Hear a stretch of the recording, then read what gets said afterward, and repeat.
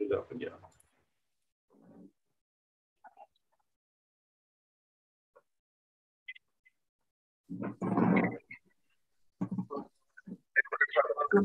Growing with fishing.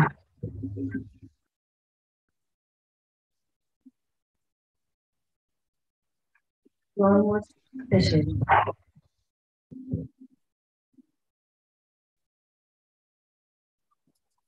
Hey everybody, welcome to Growing with Fishes podcast, episode 253. This week we have VonPonics with us. Thanks for joining us. Yeah, no problem. Hello. We also have Fumidor. How's it going, man? We've had a lot of fun. How you doing? Yeah, man. Yeah. I guess, hey, everybody. Cheers. Before we get started, if you guys are looking for more aquaponic cannabis education, be sure to check out apmjclass.com. We have quite an extensive class now. We have Marty and I have been filming quite a bit of new content lately. So we'll have quite a bit of new info on there as well. Constantly adding to the class. So definitely check that out at apmjclass.com if you want to top to bottom APMJ education. Alrighty. Thanks for joining us, Vaughn. You're someone I've wanted to get on for a little while. I know we've been playing tag for a bit on trying to get the schedule synced up. You have a lot of really awesome kind of how-to home build content for the backyard grower. Someone who's more than just 2 beds, but maybe not quite commercial.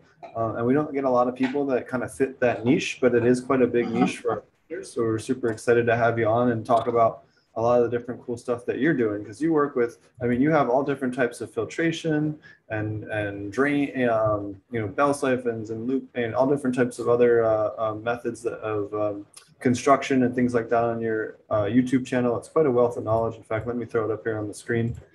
He's got a ton of awesome content over here on VonPonics. So why don't you tell us a little about yourself and some of the awesome work that you've been doing, because you have quite the amazing little farm there.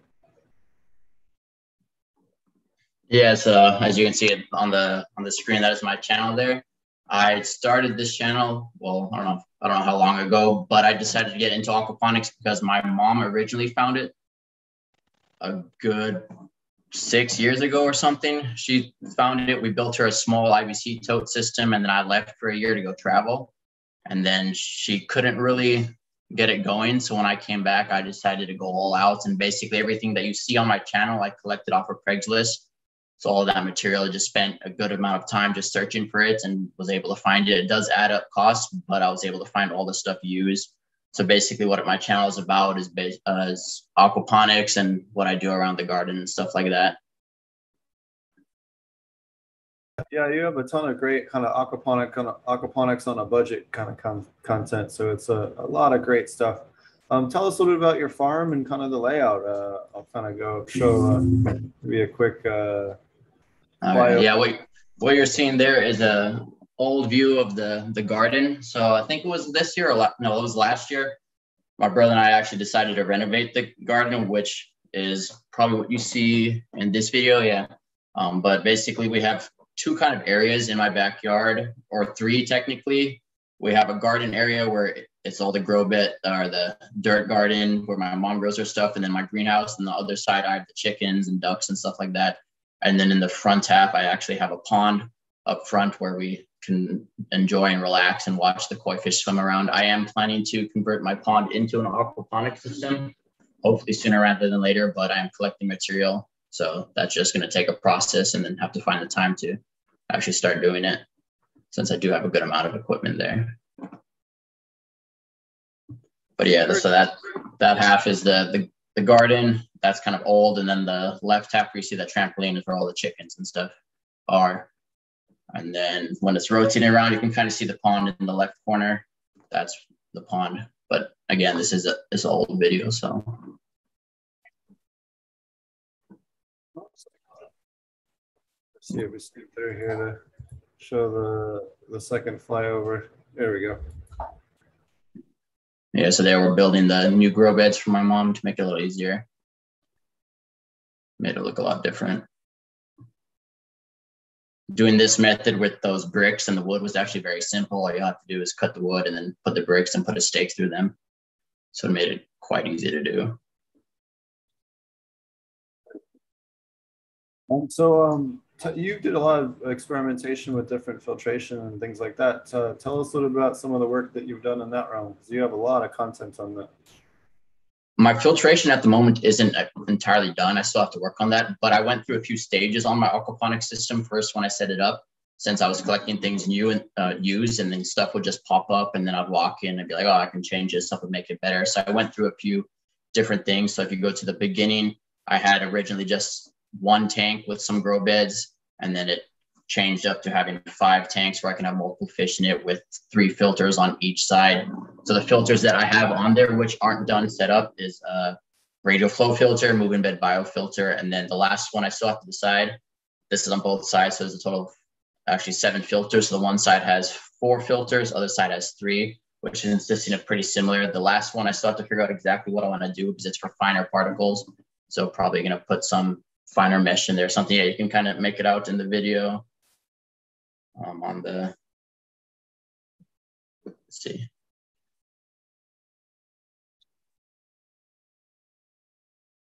Oh, this was a recent one, yeah. Yeah, this is the latest video off your. Yeah, this one I was just showing that lemongrass that I have, which you saw right at the beginning. The thing grew quite big, but since I don't use it that often, or we don't really use it that much, I kind of pulled it out to grow something that we actually use. But yeah, you can see the filters right there. Those are 3 on that side. They're all conical filters, which allows the solids to settle better. The problem that I'm facing, though, is my flow is too high, which with gravity-fed filters, if the flow is too fast, it doesn't really allow the solids to settle. So I have to adjust for that later on. So I still have quite some work to do on it. Just got to get to it, basically. That took me some time to pull that lemongrass out, because those roots were like a good few years of growth just there. So that was a pain. It took a good minute to pull that plant out.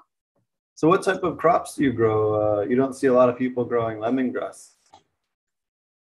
Yeah, so I kind of try to grow pretty much whatever my mom wants, since that's what we'll use in the house.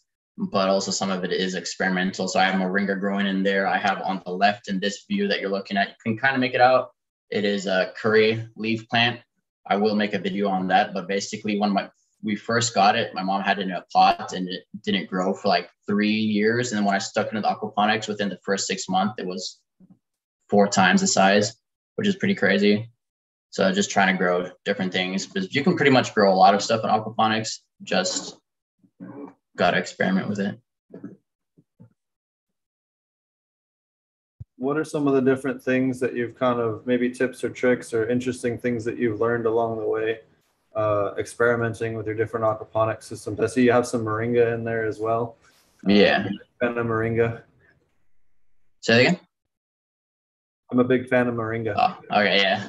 We try to grow that outside, but it gets too cold, so it kind of dies down. So it's actually doing very well in this system, which is cool. Except it got too big for the greenhouse, so I've got to trim it down. But it should grow. Yeah, stuff grows like mint once it gets established. Yeah. Very healthy as well. So what are some of the different things maybe that you were taught or learned or told aquaponics was a certain way, and then after doing your experimentation found it was a lot different? Because especially with all the different ways that you've set your system up, but I'd love to kind of hear what your thoughts are on, especially down that topic. Sometimes it just takes trial and error. So when I first started, I just read a bunch and then started collecting material. I had it all just sitting out in the corner. I had one way to set it up. After I set it up, I walk in there, I can figure out a different way that will make it function better, be more effective, or just perform better overall. Otherwise, in general, I mean, it's just start with something. Eventually, it can grow from there. Just how my system went. Started with a few things, and then I couldn't stop. Spent quite a bit on this. Very cool. So what type of fish do you use for your system? So right now in the system, I have mainly bluegill, but I do have some tilapia, some red tilapia, blue tilapia, some Mozambique tilapia, and then some red ear sunfish. So you can see in the back view of that YouTube video, there's 5 tanks over there. Each of them I plan to have separate separate fish in there. So just to try it out. The bluegill have so far done the best. I've tried the different fish, but for some reason I've struggled with that just because of the temperature fluctuations. So I built the greenhouse mainly for the bacteria in the system, because the bacteria perform better when it's warmer. But I find the issue that during the summer it gets too hot, and then during the winter it gets too cold. And then during like September, October area, there's a lot of fluctuation in the temperature, which causes the water to fluctuate a lot. Even though I have a big system, which is over 3,000 gallons of water, it still fluctuates just because of the exposed surface, which has caused issues with the fish. But as of right now, the fish that are doing well, as I said, is the bluegill. And then I do have tilapia that I will probably move out during the winter. I have a system I might set up in my room for breeding tilapia. But otherwise, those are the fish I have at the moment.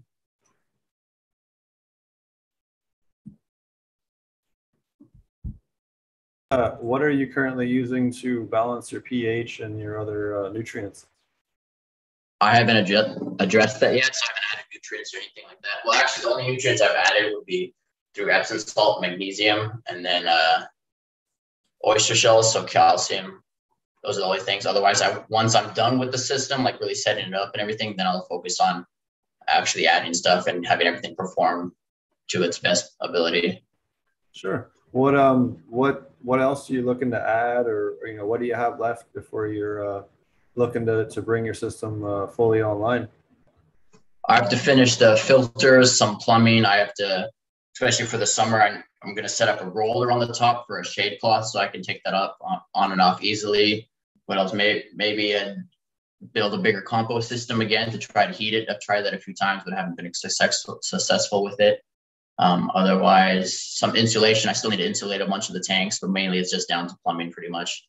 I have to fix some of the plumbing and then redo that to get it up and running before. Yeah, just plumbing and filtration, basically. Awesome. Just looking back at so what crops are you looking forward to growing to that maybe you haven't had a chance to grow yet? Is there anything that maybe you're, do you just do media beds? I see you have media beds and DWC in your video. Do you do anything else? What other types of stuff have you experimented with as far as, different configurations for certain crops? In aquaponics, no, those are the only two I've done, is the media and then the DWC. I have two styles of media. I have the flood and drain, and I have some that are just constant height. The flood and drain do perform better just because there's not as much of a solid buildup in there since it's able to fluctuate. So I will change the constant height ones out later on just because they build up more waste in there. Otherwise, those are the only ones that I've done with. I might inside do some of the, I forget what they're called, the NFT, the nutrient fill technique. I might try some of those, but later on, we'll see how things go. But yeah, those are the conical tanks. I was luckily able to find those on Craigslist for dirt cheap. Just some companies that basically, like most of those filters or those tanks I got from hydroponic companies that didn't go through. They didn't use them at all, and I found them and then, did a little haggling and got them for a good price. So pissed some people off, but I got to save money. All right, there's nothing wrong with saving money, man. Exactly. Yeah, that's a radial flow filter right there. But as I was mentioning, my flow is too fast for it to perform as it should. So the slower the water is going through there, the better it is. But I did want a faster flow rate for my fish so that the water can circulate through the system more. But I will address that later on by doing some bypasses and stuff like that. So ideally for the flow rate, I would want bigger tanks for filtration, but I'm limited to the space. Yeah, ideally you want a radial flow that's approximately plus minus a third the size of your fish tank. That's what I found with doing it at a bigger scale and higher densities, like we do in some of the projects that we're working on. So tell us a little about, I see you solar wrapped all these tanks. Tell us a little about that. So as I was mentioning, my fish I had a problem with the fish dying during like September, October area. So the idea is that one is to prevent algae growth, but also to kind of insulate it more so there's a less heat loss in the system. As you can see, also these I still have to insulate, those IBC totes. And then that big tank on the right there, kind of make out in the corner, it's a 500-gallon tank. I do have to insulate that, but the idea of the insulation is just to prevent fluctuation of temperature to just allow it to be more stable during that time. Awesome. What this is a great question. So you've spent a lot of time kind of sourcing this type of stuff, in less than traditional means. How do you suggest people do that if they're trying to, do stuff on a shoestring budget or kind of do it on as cheap as they can? What types of methods have you found success in finding this type of gear and hardware? That often can be kind of difficult for a lot of people. I'm lucky in my area. There's a lot of people post a lot of stuff on Craigslist, so I have the opportunity to find it, but otherwise it's just time. Luckily at the time I did this, a lot of stuff popped up, like those big blue fiberglass tanks. You might have seen my videos. I was lucky to find those. Another aquaponics lady or company kind of shut down, so they had those on the market. They don't have them anymore on the market. Just at that time they were available, so it's just a matter of time and constantly searching. So during the time when I was collecting all this stuff, I was pretty much on Craigslist or other websites like OfferUp, maybe Facebook Marketplace, almost every day, just typing in different things: aquaponics, hydroponics, poly tanks, conical tanks, all sorts of things, just to see what pops up. And sometimes I have to drive far, sometimes things are close, sometimes I missed out on things, but it's just a matter of time and constantly searching.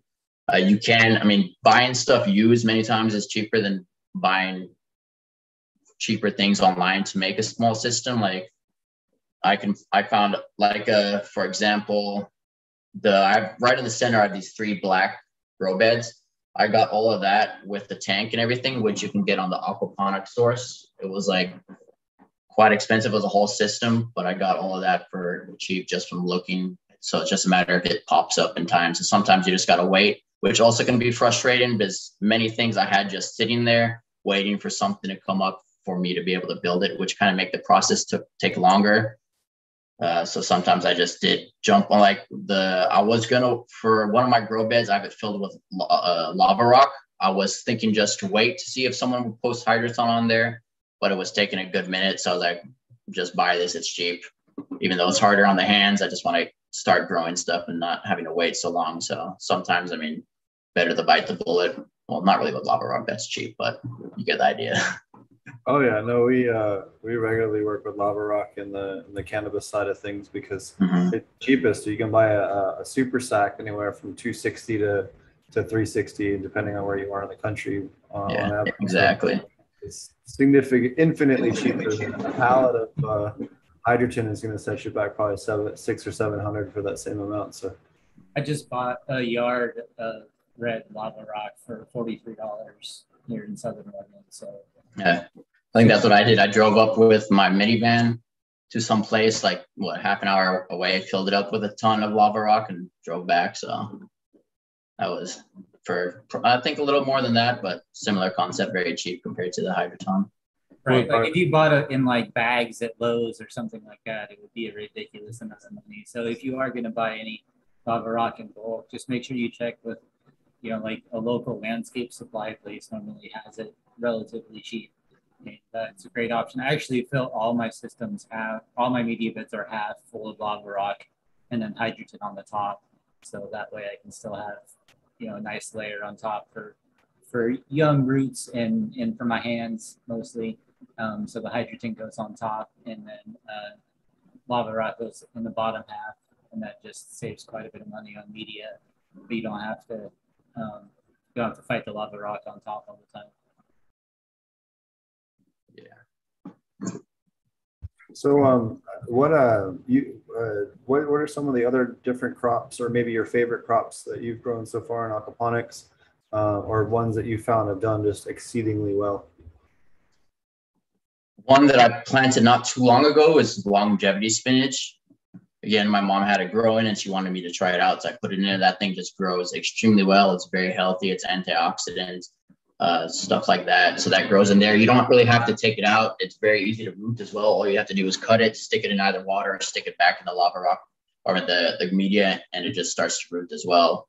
It grows year round. So you don't have, as I said, you don't have to take it out. That's what I like about having that in there versus other plants, because especially with the media, it's kind of a pain to rinse off all the excess media and stuff like that. So if I can just have plants that are growing year round, just a matter of cutting it and then having it harvested again. That's nice. So that's one that I especially like. Other than that, it's cool to have that curry plant in there to see how well it's doing compared to how it was originally just in the dirt. Because the conditions in the aquaponic system are just perfect for it to grow extremely well. So other than that, still got, as I said, since I haven't focused too much on growing yet, later on we'll see what I decide to put in there.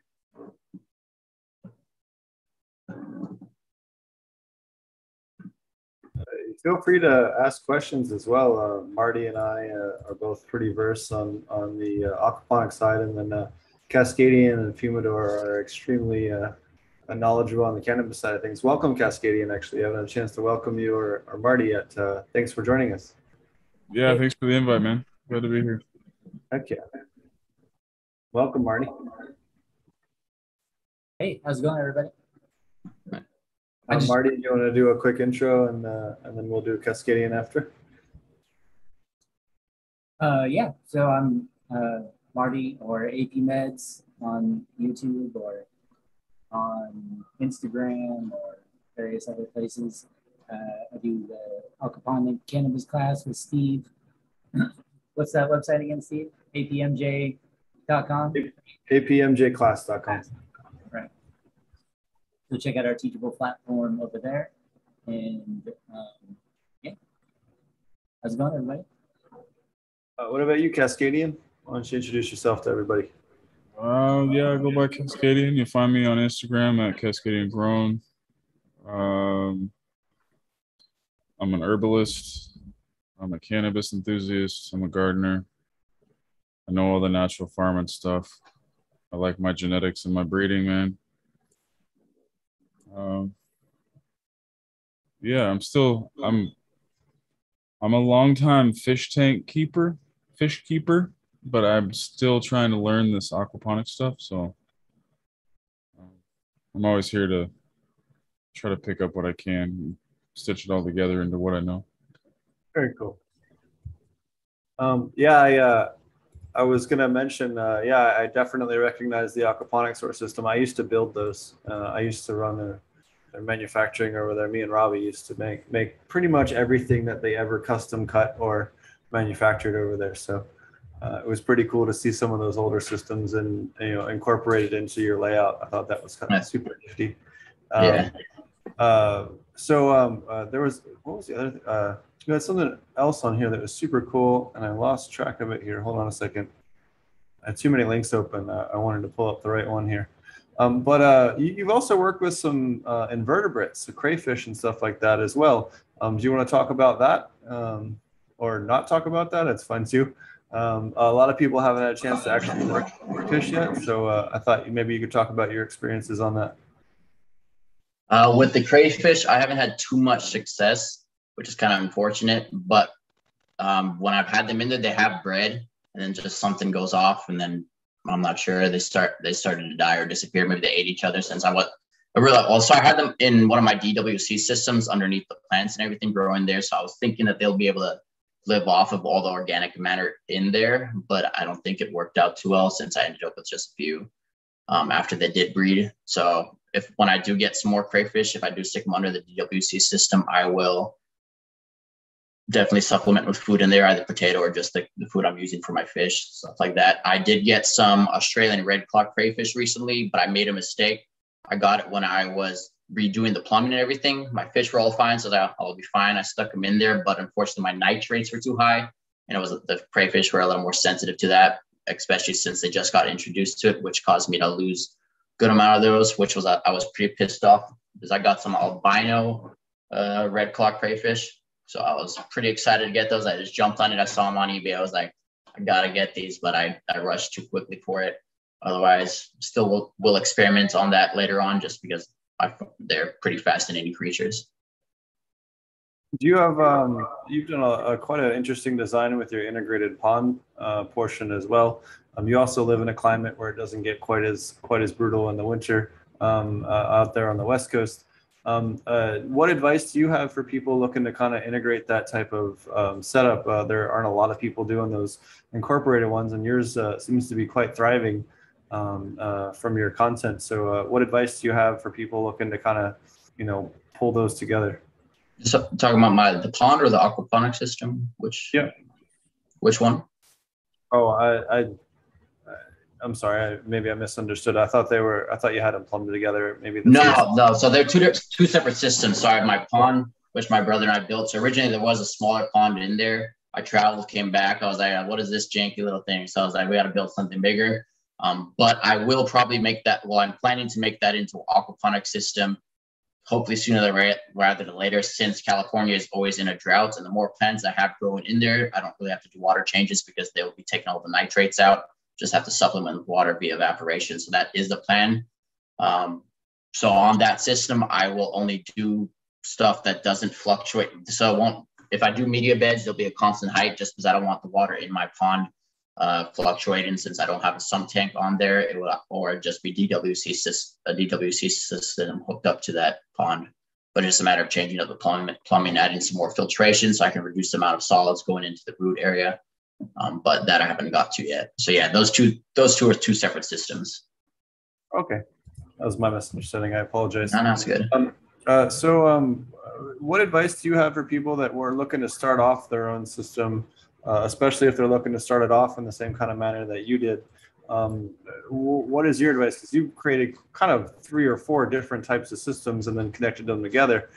So I feel like you're a great person to ask this. So say you're talking to someone and they're interested, they watch your YouTube channel and they're really interested in trying to kind of start to replicate the stuff that you're doing in their own garden. What advice do you have for people looking to kind of get started?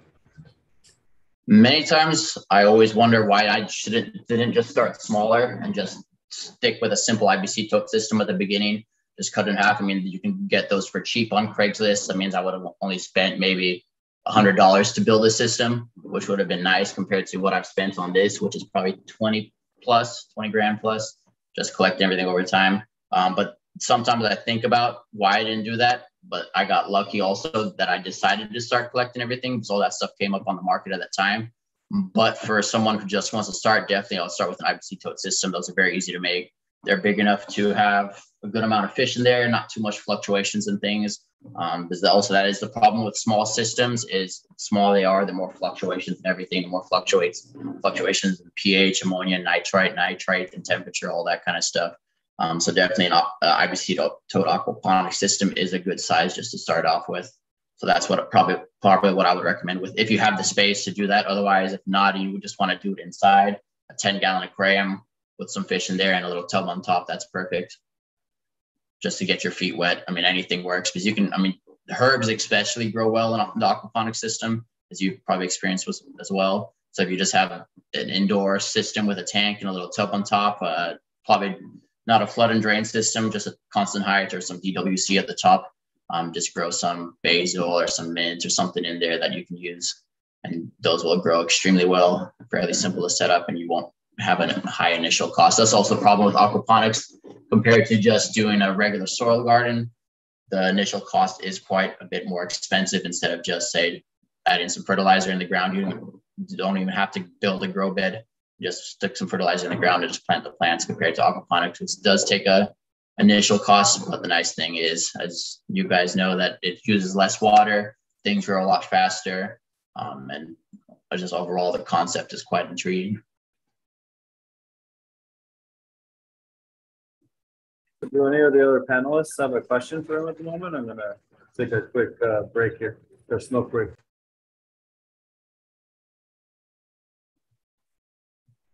Oh, well, Such a new- sorry, go ahead, Kenny. Go ahead. I'm such a noob with aquaponics that I don't even want to, I like fishes, stupid shit like that. So go ahead. Well, that's true. I guess I only kind of like fish, though. I kind of get shit for this all the time because, I don't, I don't set up super nice environments for my fish or anything like that. I mostly just look at them as nutrient tanks. So I don't care if I'm just barely feeding them enough to keep them alive at certain times. I'm not I do enjoy just watching them swim around and stuff. It's very peaceful and calming. I think that's kind of part of aquaponics for me is just kind of hanging out in the grow room is so nice. Even when you're working, you have ambient noise all the time. You have water just sort of trickling. So it's siphons turning on and off and stuff like that. So it's very brings a very relaxing element to the grow room as opposed to just like lights and plants in a room somewhere. So that's always a nice part about aquaponics. But I do catch a little bit of shit for not caring so much about the fish side of aquaponics. Mostly I just want them to process nitrogen and grow my plants. But You're anti-fishist. Yeah, I guess so. Not anti though. I'm like He's like a fish fascist, really. there. That Fascist. Fishist. And so Really? I have like kept quite a few different kinds of fish before, and I know I just heard you talking about it right when I got here. I understand you're gonna have a few different types of fish, or you already have a few different types of fish. Is that right? Yeah, and my sister. Well, yeah, we'll see. Because I do want to breed the fish. Because ideally, if I can breed the fish and not have to buy new fish all the time, that would be the best. So I'm not spending more money on that. Plus, I'll be able to sell some of the fish for an extra profit, whether just in my local community or maybe even on eBay or something like that. But otherwise, yeah, definitely tilapia, since they grow quite quickly. The only problem is the temperature during the winter. So I do plan to build an indoor aquaponic system, which will allow me to keep them in there. So we'll see. Doesn't matter if I get into it and whether I want to spend the money now or later. Other than that, yeah, I tried catfish. Those are, I do have some actually. I do have some swimming in the bottom of the tanks. Well, ideally for the catfish, why I really wanted them is just to stir up the bottom so the solids don't sit out there. They can get into the filter and be removed from there. But otherwise, yeah, the fish I have is the bluegill, red ear sunfish, different types of tilapia, things like that. I did try trout once, but it got too hot and then it caused the whole fungus outbreak. But experimenting. You really gotta have cooler water in order. Yeah. And really clean water too. Like that's one of the nice parts of like, tilapia or even catfish, which are good. I had some channel catfish, which I really enjoyed doing indoors, but as soon as I took them outdoors and the water started to heat up, they started spawning, trying to lay eggs. It's a relatively small tank with like no cover, and so they just started fighting each other to the death over like trying to protect their eggs. So it became a pretty serious problem right away. Definitely, if you do have catfish, any type of water temperature fluctuation, even just like throughout the day, can start to trigger it spawning and mating. And if there's not enough room in the tank or cover for them to be a little bit territorial, they'll literally kill each other. Yeah, I've seen 2 tilapia kill over a dozen other fish in a tank because they decided to spawn and then just defended the eggs till they murdered everything else in the tank. And that's one nice thing too. Hey, if you got an extra DWC bed or something, float a big net in there or something and throw your fish in there, and at least you can separate them temporarily if you have to. We've seen that plenty of times at different commercial farms where we might have a sump tank or something else that's still plumbed into the system, so he gets plenty of water, but they're penned in away from the rest of them. If you have a super aggressive fish too, like haze the shit out of them, it works. So we used to take maybe a 75 or 90 gallon poly tank, and we'd set it at the end with an air stone in it and move the aggressive fish in there. And every time we walk by, we bang on the side and basically just haze them until they, lost the attitude, and then put them back in the tank, because it works. Like they're just kind of like a dog, right? You gotta you make them realize they're not alpha. And as long as you can, knock them down from that kind of mental attitude, they stop harassing so much of the other fish. The other thing I was going to recommend to you is doing bluegill. We had a lot of luck with bluegill and perch. So bluegill and perch tend to beat the living crap out of each other and tear on each other's fins quite a bit, especially if you get them into higher stocking densities. We've noticed quite a bit if you dose lactobacillus and you dose the curds when you make your labs, and you can take just the curds off, feed that to the fish, that actually is a strong antifungal and antibiotic. So when they do tear at each other a little bit, it doesn't get infected, so they don't get those secondary infections, and they increase the growth rate, right? So you kind of get the 2-for-1. So you get a free fish food that also accelerates growth rate and helps reduce disease in the fish tank. So it's a one more reason to add labs to your aquaponics, because we've talked about probably 100 others over the course of the last couple of years. That's neat. Thank you. We've also used lactobacillus, for those of you that don't know, to treat E. coli in commercial systems without bringing them offline or affecting mineralization cycle. So, you won't lose your ability to cycle nitrogen, and you can still treat the E. coli at the same time. So definitely something that you can, one of those things that, in my opinion, in 3 to 5 years from now, the USDA is going to require it for commercial aquaponics, just because of how cheap it is for the farmer and because of the impact it has on, pathogens. It's too cheap and too beneficial to not use, in my opinion. That's good to know. Yeah, so you dose lactobacillus generally at for those of you that aren't aware, at a 1 to 1,000 dose rate. So if you have 1 gallon of labs per 1,000 gallons of system volume, it will slightly lower the pH, but you can actually use it as an organic certified pH down. So if you need to lower your pH in your organic certified system, you can actually use that to bump it down without having any, strikes against you or violating any of the rules.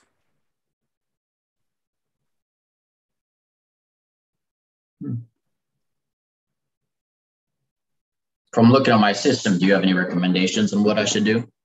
Or to improve it or anything like that? You have a pretty good layout. I think you just need to get it all plumbed up to where you're happy with it and fully recirculating. The one other thing I would recommend to you is maybe plumb up. Let me see if I can find the diagram. I did a presentation a long time ago on aquaponic tree production. Let me see if I can find the presentation. Quick. Here it is. I found it. 2 seconds. So stuff like this. So this is how you want to do your trees, except this diagram's old. So instead of doing 50% soil, like we have with basically a giant dual root zone, so this is a 55-gallon drum. And what we did was, where's the pictures? To the top of this? Oh, I might have to go dig the pictures up separate, but this is a presentation that we did. We did a bunch of work with a bunch of 55-gallon drum kits, and we basically set them up as flood and drain with a standpipe. The fill was this way. It would flood and drain just the same as a flood tray with a standpipe. Anyone familiar with hydro knows exactly how the plumbing works. But what we would do is we'd chop off the top third of the tank with the plastic tanks, 55-gallon drums. And then you can take that and sit that on the ground, and the bottom of this one sits nicely on top of the other one. And if you just cut a little hole, you can run your plumbing through it. So it gets you off the ground high enough to run your plumbing through the bottom. And it's cheap. So you can pick these up sometimes as cheap as $5 or $8 a piece. Usually they're closer to 20, but sometimes they're cheap. So you want to set it up as a dual root zone, soil on top, some type of burlap or root permeable cloth in the middle, and then hydrogen or lava rock in the bottom half with a basically giant media guard and flood and drain plumbing kit. And it works extremely well. What we found originally, we were flooding and draining these just the bottom portion. We tried 50% and then 75%. So, basically the soil down to here, I'm sorry, the soil, you can't see my hand. The soil down to here, I think you can see the mouse, right? The soil down to here. Yeah, we can see the mouse a lot better than your hand. Yeah, sorry. I'm a little bit high. It's okay. Anyways, so basically down to here for the soil, and then put your burlap layer there, and then just flood and drain this bottom portion and let them drink at the bottom, and then top water the top portion and just keep it moist, right? Put a moisture meter in here, maybe even some blue mats or whatever your preferred method is, or just hand water it or set it up on a manifold, whatever you want to do. But you're going to top water this separately so you can amend the soil section. And the reason why is because most trees, in order to produce the lignin and the other more tougher compounds for wood production, need to have mycorrhizal fungi and some of their secondary metabolites in order to have that happen. That a lot of trees do not do well in soilless medium for that reason. They have to have some of those mycorrhizae, and those mycorrhizae are in that seed, right? They bring them with them, but if it doesn't have the environment to get established, it doesn't take off, right? We tried this. One of the other crops that we did a lot of work with this specific issue with was OSHA root. Anyone that's super into organic medicine knows what OSHA root is. It's a super strong antiviral. It's almost exclusively wildcrafted. And we were able to replicate the right grow conditions in aquaponics by putting them in wicking beds and allowing the soil to wick up the water into a set level in the soil zone so that we could hit the right moisture level that mycorrhizae needed and transplant the OSHA root or the seeds into that mycorrhizal layer. And they grew like gangbusters. I had them growing in my showroom at the aquaponics source, like a plant that people say you can't grow commercially. We were growing half-ass in the showroom, right? Like not even trying. Right. So that's the type of stuff that if you look at the environment that the plant naturally grows in, you can replicate so many interesting things with aquaponics. Just like you were saying earlier, you can grow damn near anything. You might have to readjust and calibrate how the roots are set up, but you can grow anything in aquaponics. We've even grown cactus. In fact, I could pull up a picture from seed. You check out on my YouTube channel, AP Meds, one of my previous grows, one of my outdoor cannabis grow got shut down due to regulation. I refilled it with other stuff, and one of the ones I did was an elderberry bush. And by like year 3, I want to say it was about 11 feet tall and fully producing on what even like people who grew elderberries commercially messaged me privately after seeing videos on there, like, what did you do? So this is a prickly pear cactus that was grown from seed in a what's it called, iHort grow plug, germinated there and then transplanted in the aquaponic system. So you can grow even cacti in aquaponics, just to show you the extreme end of what you can grow. There was somebody else growing like huge cactus in aquaponics too. I want to say it was like Aloha Terps or was it yeah, Aloha Terps was doing it, and there was a guy had a YouTube channel that was doing dragon fruit, that was doing like big dual roots on dragon fruit plants. I forget where, but he was having crazy production on his stuff. That elderberry was only like a 3-gallon pot or something. It wasn't like, you know, it was way smaller than other ones. So now, you know, obviously I use a lot bigger ones, but you know, even with a very small dual root zone, I was able to get, you know, a giant bush of an elderberry tree, essentially, just full of berries. Actually, we had to, when we moved from one house to the other, I had to physically cut it out of the gazebo because we couldn't even move the media bed. Like it was just completely attached. So we had to like cut it out in order to be able to move the system. So with even larger dual root zones, I think in my greenhouse system I'm building right now, which would be for larger plants, pretty sure I'm going to go with 15-gallon pots for that one, that just have an even larger soil area where you can, you know, keep all that stuff out of the water table and dose however you want, just like this one. Yeah, there you go. Plant you're talking about. So that's actually that's year 2, I believe, the beginning of year 2. So this would be, I mean, really only technically it's about like 16 months old here, I would say. And it was from a very small cutting, just from like the Grange Co-op or something like that. You know, it was like $10 or something. And even on the tag, it says, you know, don't expect fruit for the first 3 years. And, you know, you can see here, this is the beginning of year 2, and it's already throwing a significant number of flowers out. So we actually got, I think, 2 sets of elderberries off of it this particular year. And then the 3rd year, it was all the way up through the top. So even farther than what you see there, but was when we had to cut it out to be able to get it. So there you go. I knew Yeah, I definitely try that out. had to remember which slide deck those pictures were in. That was pretty quick, man. That was nice. Oh, okay, so this is good because this is the other pictures I was looking for. They're in the same deck. Perfect. So when I'm talking about that, this is a lemon tree. This is a lemon tree in the dual root zone. That same pot, the same diagram, that's how this is set up. And you can see the blooms all over this lemon tree coming into spring. And this is a cabbage that we did dual root zone. That's a typical API aquarium test kit model for scale. Wow. That's pretty. Yeah, we had to lift the side of the greenhouse out to get that cabbage out. So one of the kids of one of the employees that work for the aquaponics source, at the end of the school year in Colorado, they give the kids, I forget what nursery, Burpee's nursery, I think it is, gives the kids this giant cabbage plant, and they have to grow it over the summer and bring it back in the middle of August to see who grew the biggest one.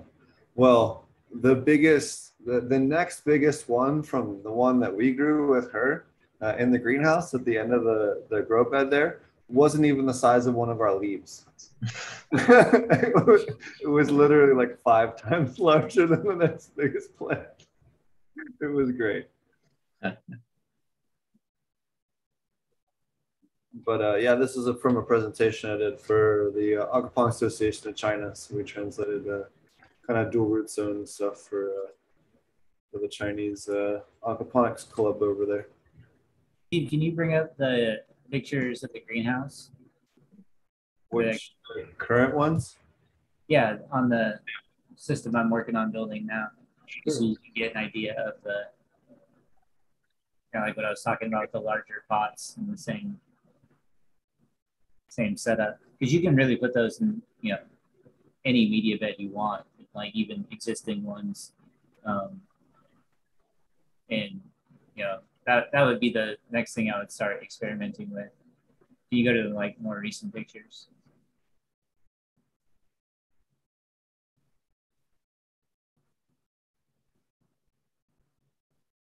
Half a dog. Huh.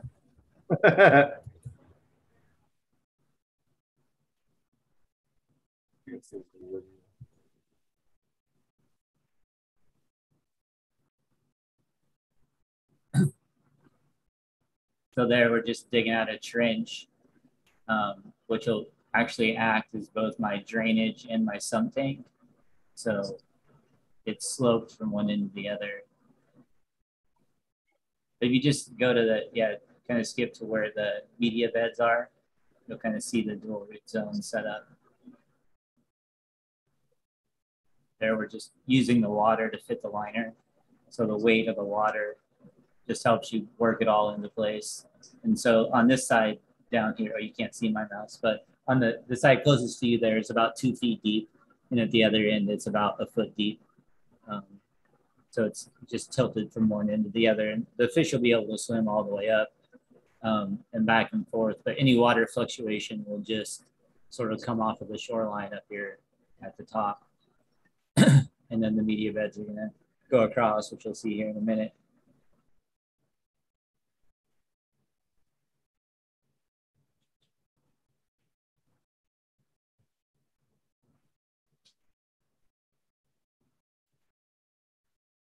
So you can see the media bed. So another option to like shopping around for different types of aquaponic pre-made equipment is just using liner. You can order liner, like Ultra Scrim is a great liner to use. That's what you can see there in the tank, and it really allows you to build stuff to your own size and specification, and usually a whole lot cheaper than like purchasing tanks.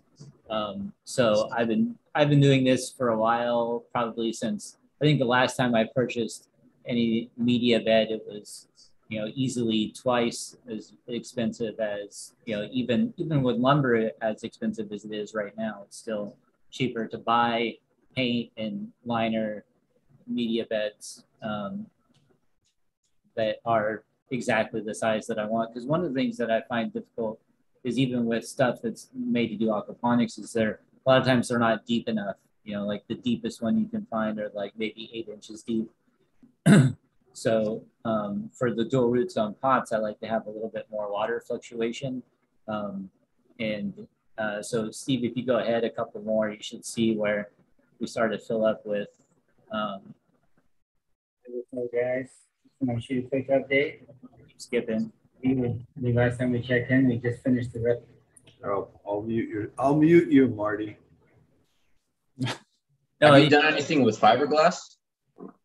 I haven't done anything with fiberglass, mostly due to cost, because it also has to be supported anyway. So for the most part, it just has always been the least expensive to be able to go with wood. And just, even if, I mean, I guess if you wanted something that looked like super clean, well, I guess I don't have the newest pictures in there, do I? So why don't you, I'll let you throw up some of your stuff. Okay, hang on just a second. No worries. I didn't mean to cut you off there, Vaughn. He's got some pointers and stuff. It's good, no problem. Do you want to, while we're going through, do you want to plug your YouTube channel while we're waiting on Marty, and tell everybody how to find more information about the different cool stuff that you're doing?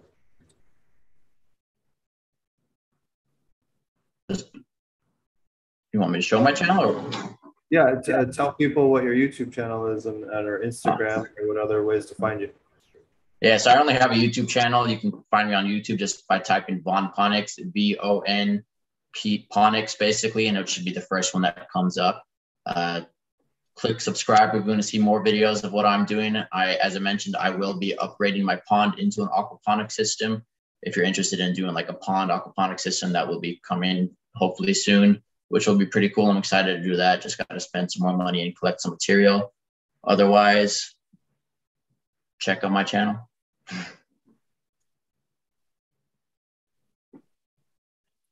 Very cool. Steve, can you enable sharing?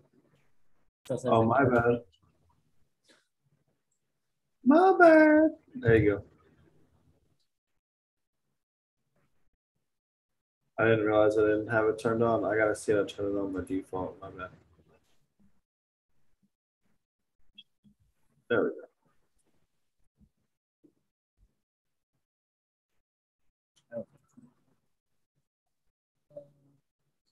What makes tilapia the go-to?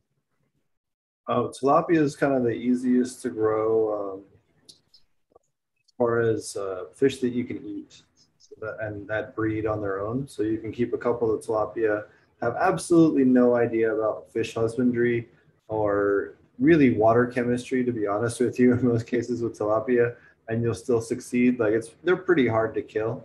They'll live everything from 5.8 up to 9 pH, which is probably one of the widest ranges of any fish that I know.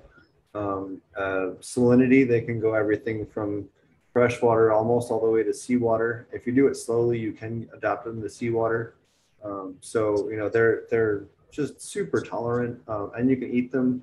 They have a large amount of babies per year. If you separate them, you can actually get a large amount of meat production out of them, especially if you're in a poor country and you don't have a lot of other meat options, but you have water. It's a really good option. But monetarily, if you're looking to just make a buck, butterfly koi generally are the best monetization as far as that goes. Falling back to the pet market. Yep, sell back. For every inch gained, you're getting significantly more dollars than any other fish that you can grow, just about, at least up to a certain size. If you're going to grow anything out past 24 inches, then definitely look at sturgeon, because a 2 or 3 year growth rate, you're going to get way more money with the caviar. So depending on what your planned turnover rate is and the scale of your operation, you can kind of figure out how to maximize the fish monetization. Right. I think I'm a big fan of koi, you know, just because, you know, they're extremely tolerable and they're always hold a resale value if you really need to offload some. It's not a big deal. And you really only need a pet handler's license.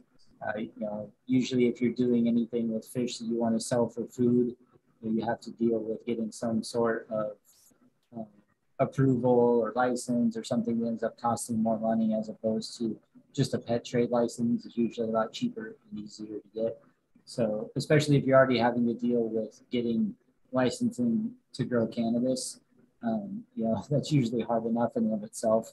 So it's usually easier to just take the cheap route on the fish, in my opinion. But you know, however you want to do it, just know if you're going to take on, you know, trying to sell fish as a food, you're probably also going to have like a separate facility that you'd be able to have like a commercial grade kitchen and pass all of your food inspections in addition to everything else. So that would be my only caveat to having any business plan that relied on selling fish. Sometimes can get pretty complicated if you're not doing it strictly for pets. Some people say they, you know, sort of go through a loophole and they sell their tilapia or whatever as live pets. And, you know, basically just the expectation is that the person, you know, takes them home and kills them and eats them anyway. So you're still selling fresh fish for them to take home and eat, but it's kind of under the guise of, you know, that they're taking, as far as you're concerned, they're taking them home as a pet. It's kind of like when you used to buy a bong and you said it was tobacco only. You know, it was like, yeah, sure, buddy, tobacco only. You know, yeah, sure, I'm going to take this home and put it in my fish tank. Like, no, really, I'm going to cook it and eat it for dinner. So it can be a little bit of a pain in the ass to get licensing for selling fish for food. But aside from that, here's what I was talking about. The dual road zone pots will be a little bit larger. I'm actually even going to go a little bit bigger than what's here. I think this is a 5-gallon pot. That's what's here right now. And the ones that I'm going to get are going to be 15 gallons. So they'll go pretty much all the way to the side of the media bed, but not too much. There'll be 2 plants per media bed.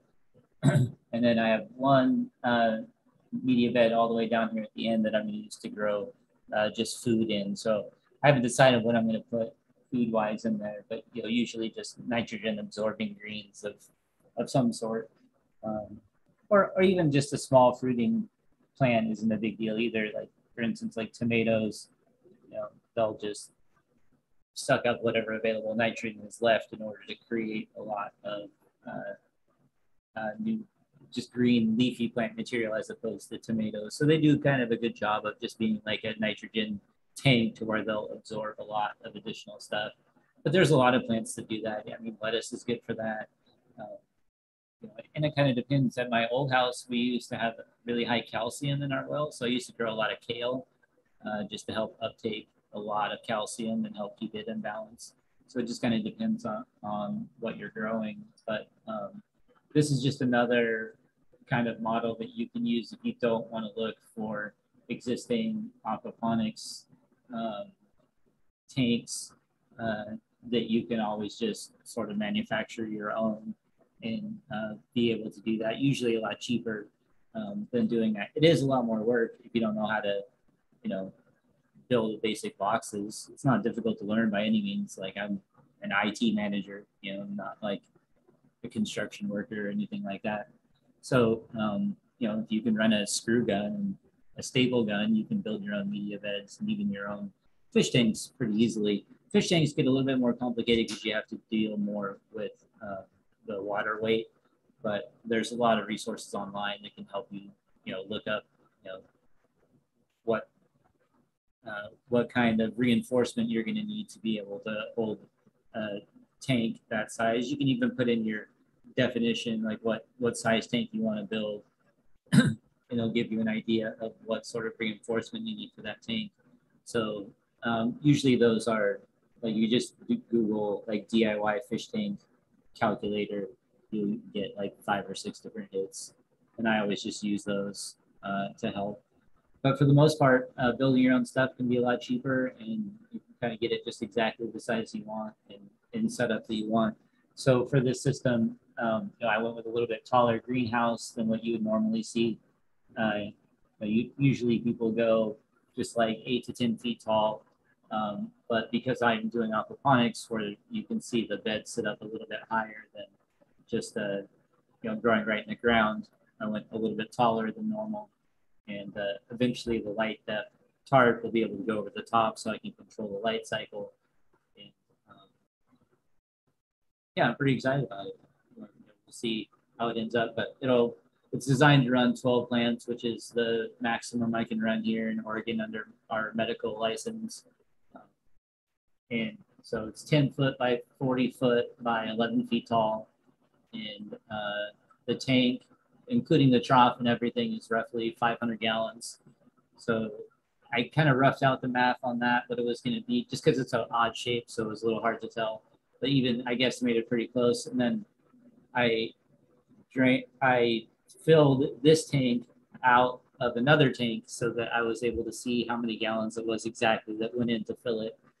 So that's a good thing to do when you're building your own tanks is make sure that when you fill the tank originally for the first time, you track how much water you put in, and then you know how many gallons of tank you are when you're completely topped off.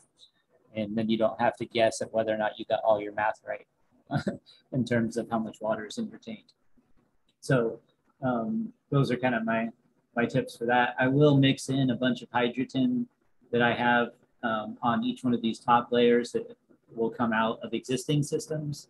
So even though I bought a bunch of hydrogen that will go in, about half the new hydrogen will go into my existing systems, and half of the hydrogen that comes out of those existing systems will go into here so that I can jumpstart my nitrification cycle and get my beds working faster than if I just waited for those to build up. So anytime you're starting a new system, if you can jumpstart with media, even from somebody else's system, it will drastically reduce the amount of time it takes for your system to start producing usable nitrogen for your plants. So yeah, we like to call it power cycling, and it really helps speed up the whole cycling process significantly. So that's my fun little project I'm working on. And all those videos and stuff we were clicking through there, all the stuff that's waiting to get uploaded to the class that Steve and I do. So we have a whole build section for the class that goes through that whole tips and tricks on setting up that whole greenhouse, from setting the posts all the way through building the system. So check that out if you would like.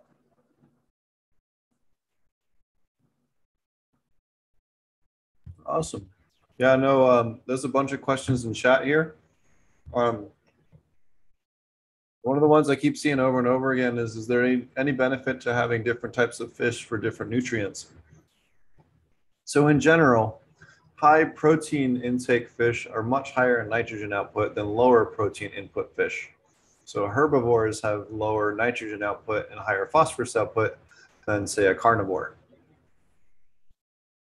So you can use that to your advantage depending on what type of crop. So for instance, when we grow cannabis as an example, we tend to use more carnivores if we're doing a real large facility for the veg systems where we want to have the higher nitrogen, and then use less for the flowering system, or even use herbivores, maybe have pacu or sturgeon or something else that's a little bit more of an, maybe not sturgeon, but pacu or some other fish that's going to be a little bit more of an omnivore for the flowering system. Koi would be a good one. So hopefully that helps answer that question.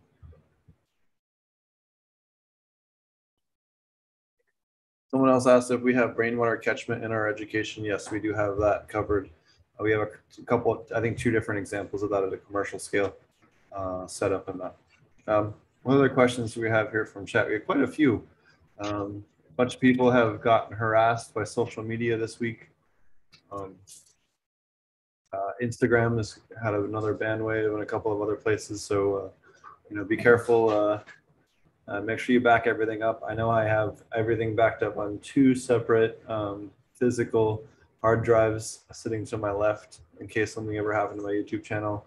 If you have a YouTube channel right now or a lot of content, I highly advise doing the same. It seems kind of like another wave is out there. There's something else I was going to bring up. Oh, well, actually, we brought that up on a few minutes show. We won't talk about that on there.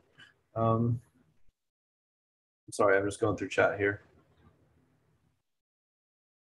What other questions do you guys have while I'm going through here? Do you have any questions there, Vaughn? You have kind of a bunch of different people here that have a bunch of different backgrounds on growing stuff.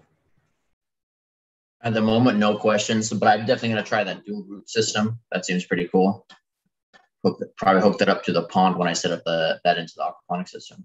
Have you tried any wicking beds or sips at all? It's really good for growing root crops in aquaponics.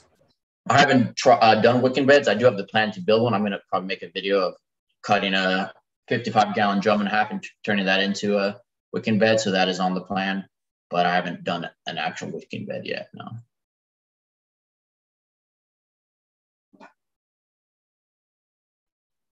Could you grow I think if I remember the right name. Yeah, wasabi, like Japanese wasabi, the actual like root thing that grows in like rivers. Could you grow that aquaponically? It's apparently like legendarily hard to grow wild or culture it apparently. Yeah, it's actually one of the best things you can grow in aquaponics. You can grow it in the wicking beds as long as you germinate them. The trick with growing wasabi is to germinate them in the same bag that you're going to grow them in.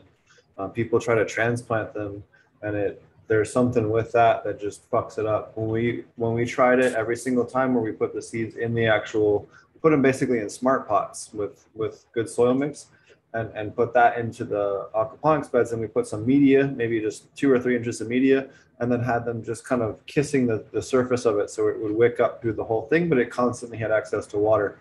And that was how we were able to grow them really well, kind of in controlled conditions. Obviously, that'd be pretty easy to replicate at scale, but I haven't really tried to do that yet. So it's definitely one of those ones I think would be a good fallback if the bottom fell out of the market and you were a cannabis setup. It'd certainly be a good one to think about falling back to as far as mass production. So is that the difference between a dual root zone and a wicking bed? It's just the depth of the media, of the soil media? So the difference between the two of them is that with a dual root zone, you have an air gap so that you top water and maintain moisture levels separately through a separate irrigation means, be it hand watering or automation. But it's watered separately so that moisture level in that soil zone is maintained separately and amended separately than the flood and drain in the bottom portion. Whereas a wicking bed is flooded from the bottom. That's the difference. Yeah. And you can't run as many wicking beds in the system as you can to a root zone because they'll start leaching back into the water table. So because they're constantly getting into contact with it. The way Steve talked about doing it, where you have the smart pot that just, kisses the top of the water would probably be best. But a lot of people, like if you just go Google like aquaponic wicking bed online, they usually keep it pretty wet to the point where I would expect that you would start seeing nutrients from the soil leach into the water table and become an issue. So in dual root zone, it's nice because you can really lift up the nutrients you have stored up in there to higher levels because it's not getting into the water table at all. And that air gap lives in the lava rock. Like you have the layer of burlap, and then you have the lava rock below it, but there's a gap between where the water level is and the burlap. Right. I like about 2 inches between so when you're filling your beds up, it gets to its highest level. I like about 2 inches between there and the bottom of your burlap or whatever you're using for a separator. Otherwise, you can still get like a little bit of evaporative wicking. So just the what evaporates off of the top of the water surface will just keep the bottom of the pot really damp and can start causing like anaerobic zones and stuff like that from your soil staying too wet. So for dual root zones, I even like even a little bit more space than what you see on this diagram.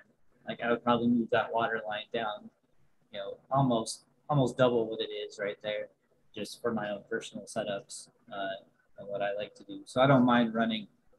I would rather run a bigger or taller pot that would allow me to put more soil up above and have more media in the bottom of the pot itself, just to make sure that air gap stays in there, because I maintain the like Steve was talking about, the moisture content in the soil through top watering, as opposed to having it try to wick at a controlled rate.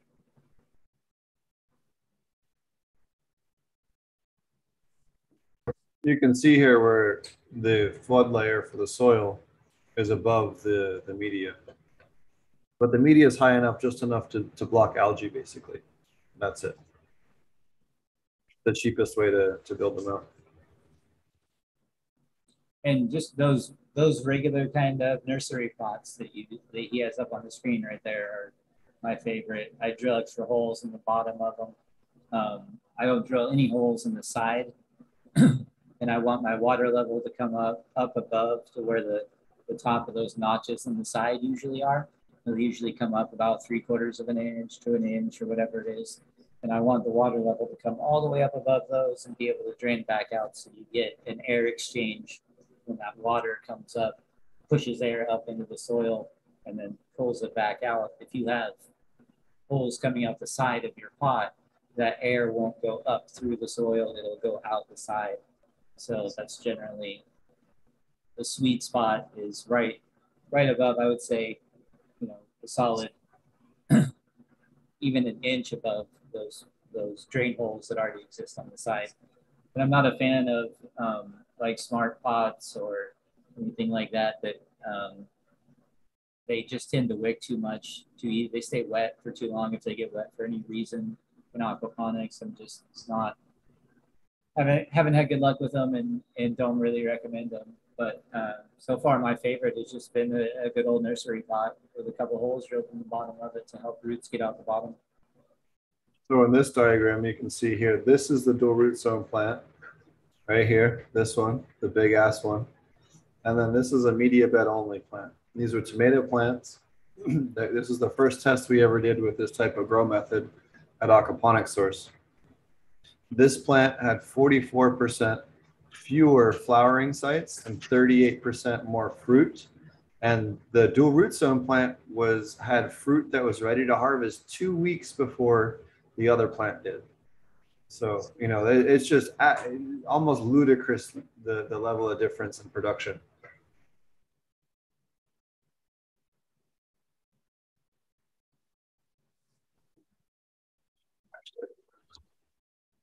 Here's those same plants when they were alive.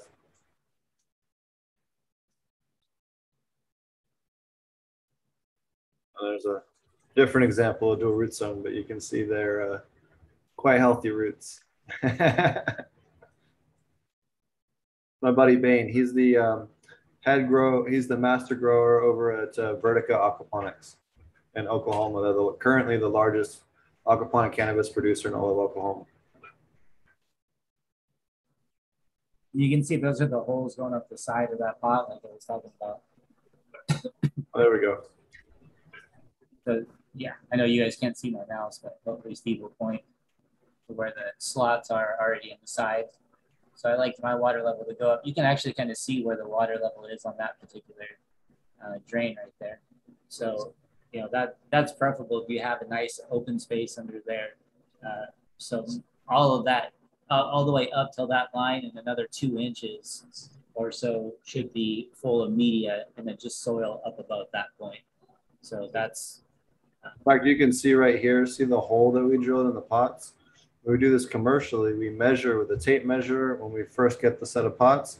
We measure it down, and then that hole right there is their always marker for how deep to sink the pots. They sink it down until that's at the level, and that's it, because that's where the burlap is. And if you do that at the surface, that means that we know that we have that 1 inch gap, and you can't really fuck it up. If you make it brainless, it makes it so that people can do thousands of them and no one ever screws it up. So the other thing is, if I drew that or scratched it on there, it's just going to get rubbed off, you know, especially at the scale that we're doing. Yeah, you don't have time for those mistakes at that scale.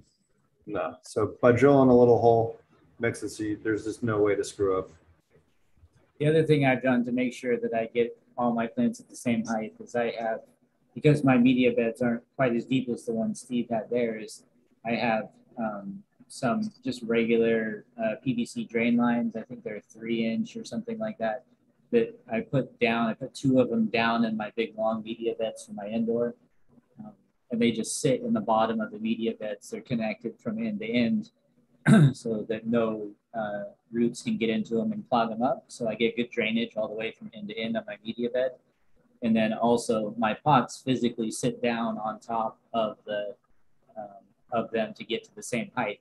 So I dig down in the media till I can see the top of those PVC drainage pipes, and I set the pot down on top of that, and I know they're all at the same height and able to fill them back up. I was scrolling through this, and I thought this is the funniest slide that we have in our whole class. Yeah, it's the goldfish wheelchairs. I was just looking for a certain slide and thought you guys would appreciate that.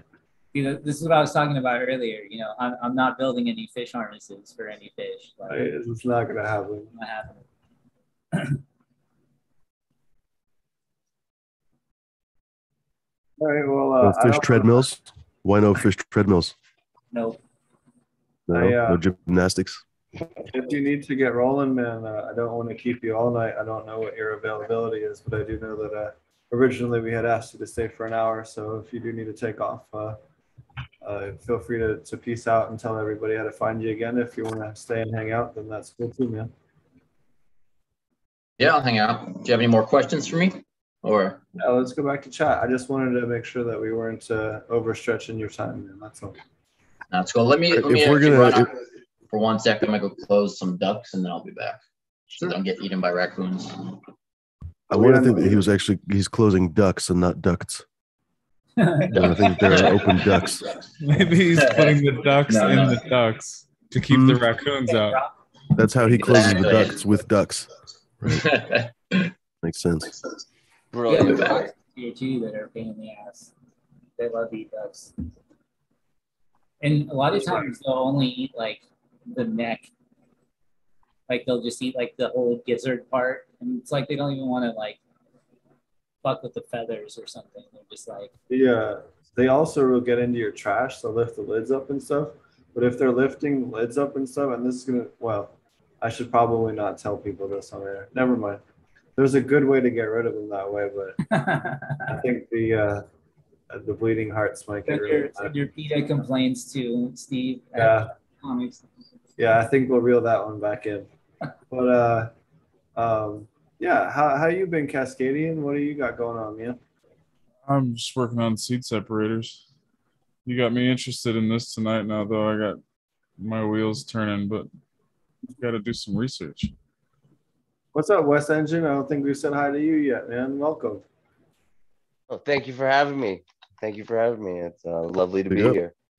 Why don't you give a quick intro while we're waiting on everyone to get settled again? I'm West Indian. I grew up in Antigua in the Caribbean. I now live in northern Alberta. I grow all my own cannabis. I do a little natural farming here and there. I grow in aquaponic sips. And lately I've been growing Fumidoro, Seed Cove, Lime River Rose. Lately what I've been growing in my system, and yeah. No, I heard that guy was kind of sketchy.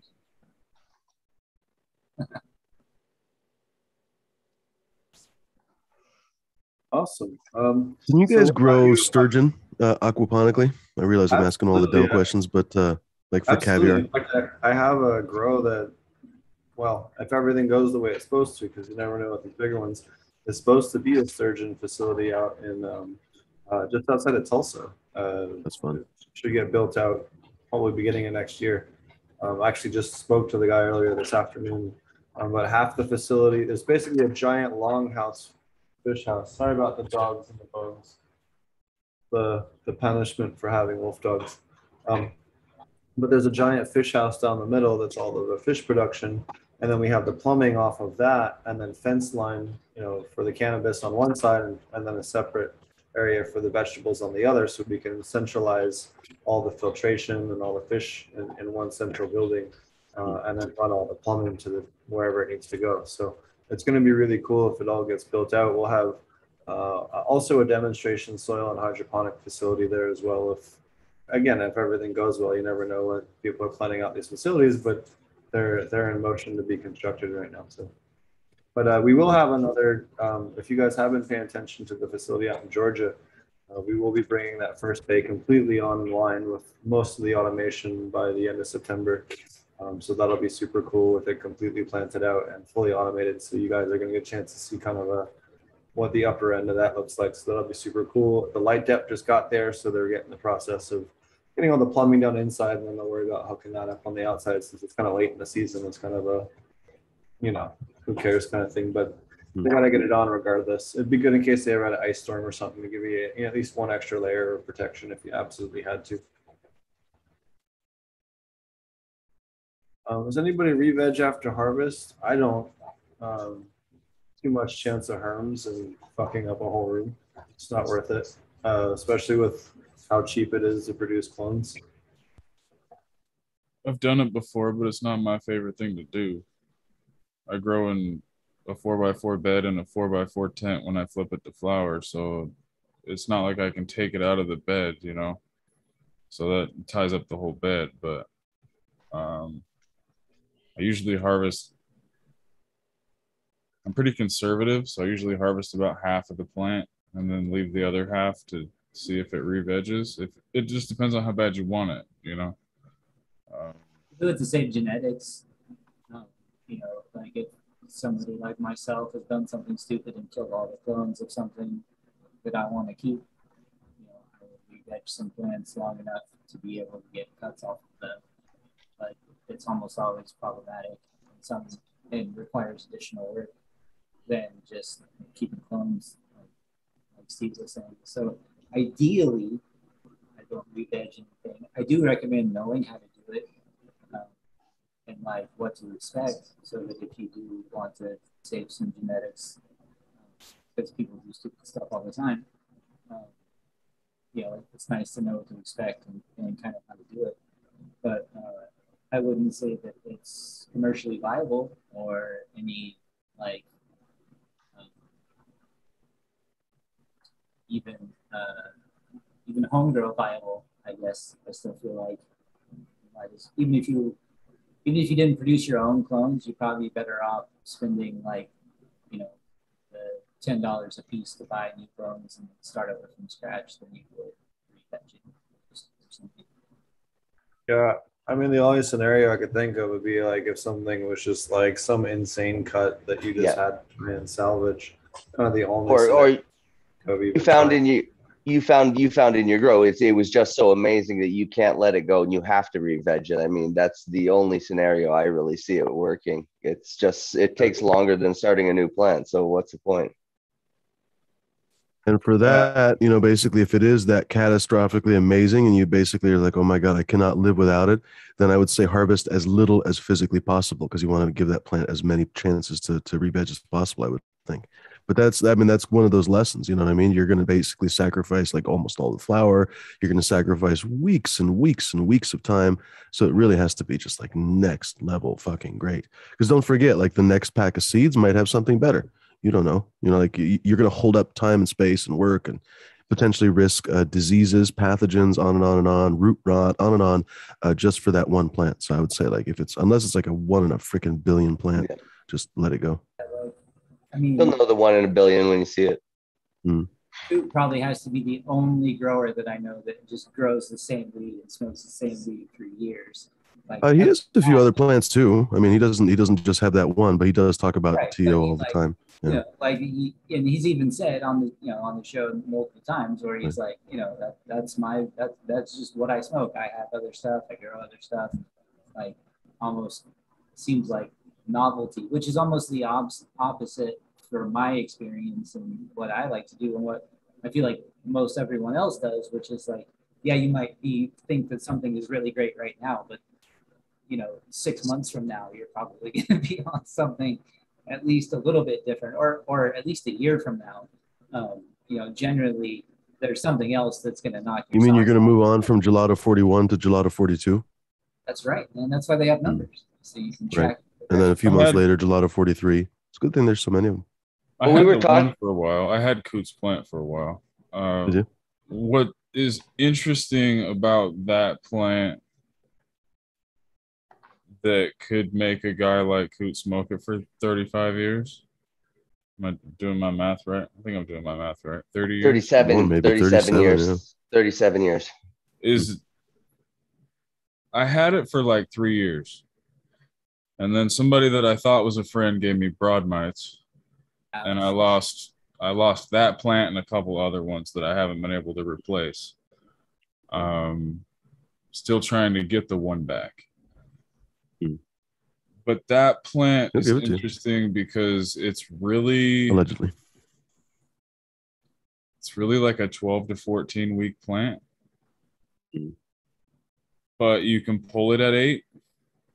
You can pull it at 8, you can pull it at 9 weeks, you can pull it at 10 weeks, 11, 12 weeks. And they're all different experiences. I don't see a lot of hybrids these days that's more modern that has that to it. It's just like the intensity cranks up as you get, like if you pull GMO early, it's still GMO, but it's a 12-week strain.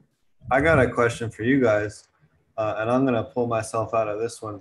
What advice do you guys have, Cascadian, West, and Fumi, on how VonPonics could increase the flavor profiles of his plants? Obviously, you guys can't use yucca, but everything else pretty much that you guys are familiar with is fair game. What advice would you guys clearly you got to have use the most expensive silica bottle, the most expensive silica bottle at the grocery store, the branded one. That's the way to do it. Put the maximum dose on there, the one that they say is dangerous. No. No, what was the Royal Dutch one that comes in the green? That's like a third more than everything else. What's that one called? You know what I'm talking about. I think there's an even more expensive one. Yeah, I think there's. Oh yeah. The playground or something. Yeah, Platinum something. Yeah. You know that it's good because it's that expensive. It's got what plants crave. It's got electrolytes. So probably, I would imagine it has electrolytes. For that kind of money, I would hope that it has electrolytes. But what advice would you guys have for him? Because I'm kind of curious on that, to hear kind of y'all's take on that kind of topic. I mean, I'm struggling to figure it out because aquaponics is so different, but I feel like you guys, especially like in a dual root system, you still do have kind of a soil system. So I would say like if you don't have like worms and worm castings and stuff, I would throw down worms and worm castings.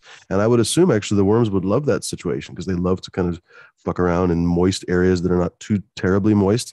So I would imagine like they'd just be freaking going gangbusters right at that transition zone that Marty was showing. I bet they would go fucking nuts. So I would assume that would be awesome. I mean, we have, I have red wiggler worms in all my systems, media beds. You almost once you put them in, you almost can't get them out in terms of that's how much they like the environment. And really, the red wiggler specifically can survive in really aquatic environments as long as it's aerated.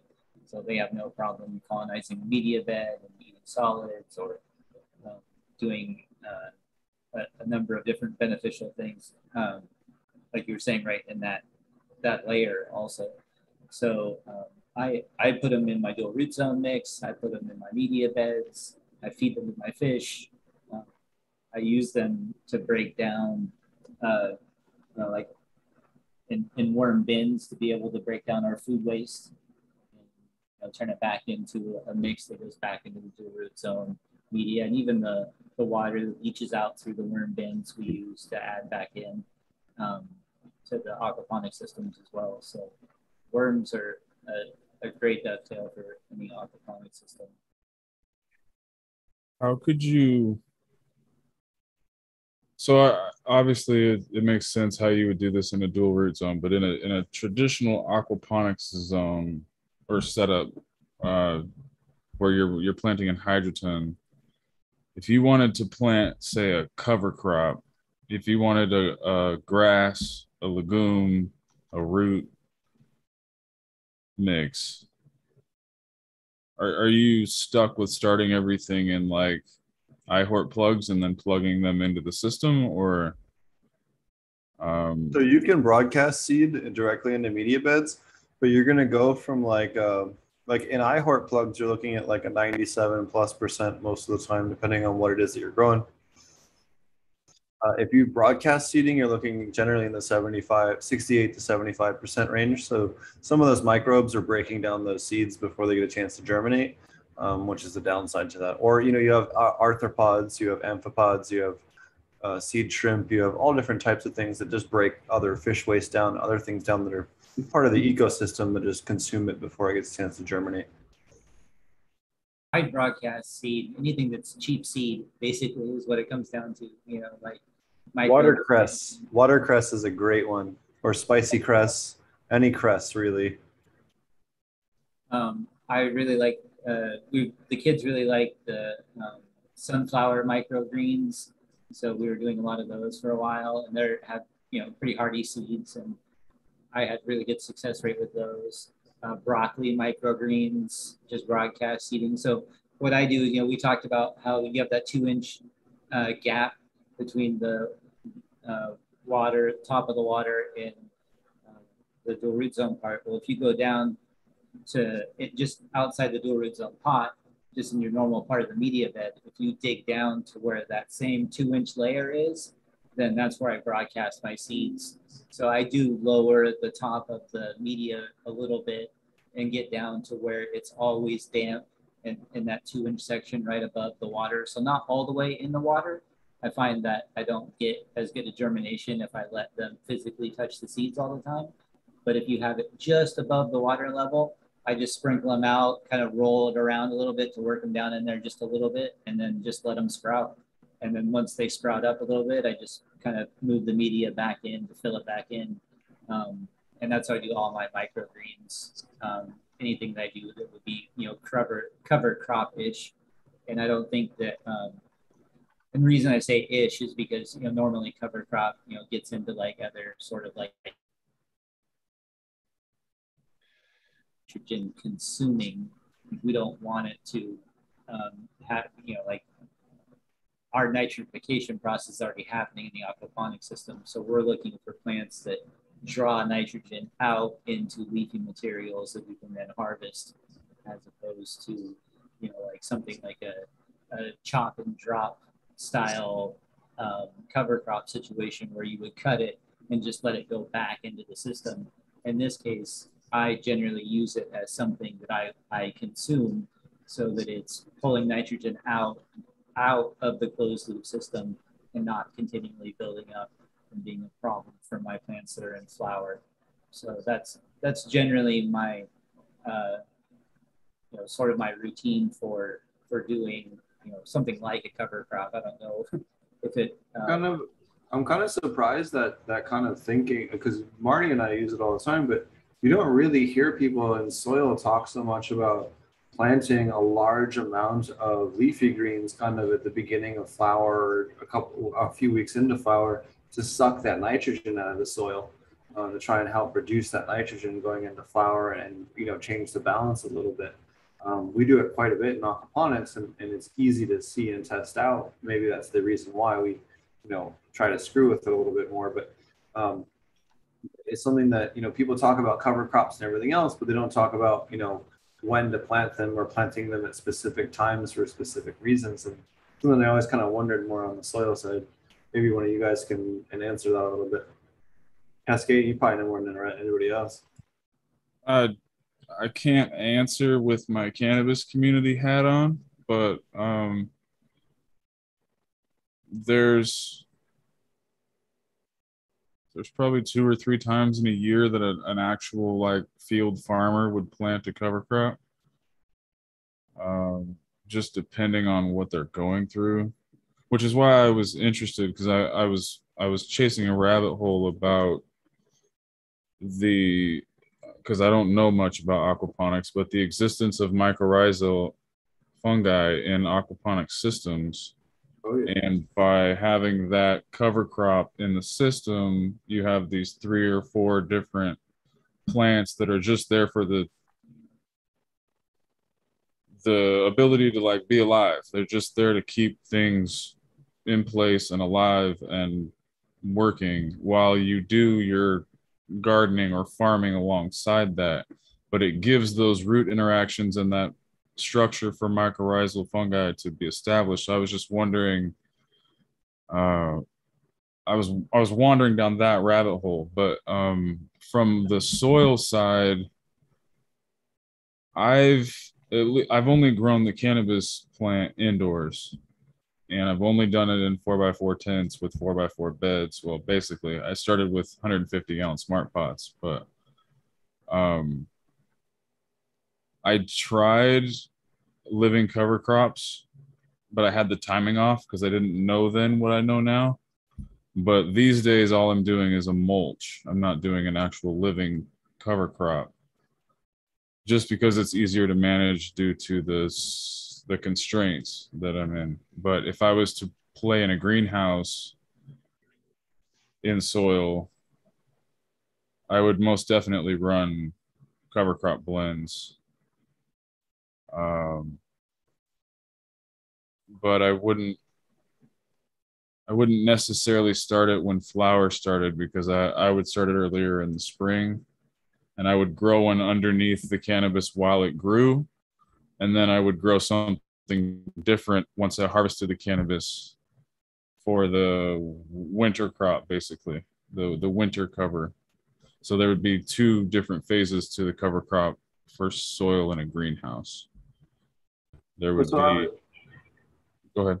We're thinking like you chop the plants, maybe right before switching into flower, so that you have this fresh, new growing seeds. They're going to be a little bit more aggressive on nitrogen uptake going into flower. So maybe not so much not having them through the veg cycle, but kind of refreshing them going into the flower cycle. Maybe is a better way to put it. You could simulate grazing definitely at that time. Basically, just chop everything so it's got 6, 8, 12 inches of growth left. Take everything off above that. If you're into the natural farming, that's perfect material for a ferment, especially if it's the right blend of cover crops. And then, yeah, it'll like simulate grazing. The cover crop plants will go through a phase, and then they'll start to grow again. And it would buy you that soil experience you're thinking of.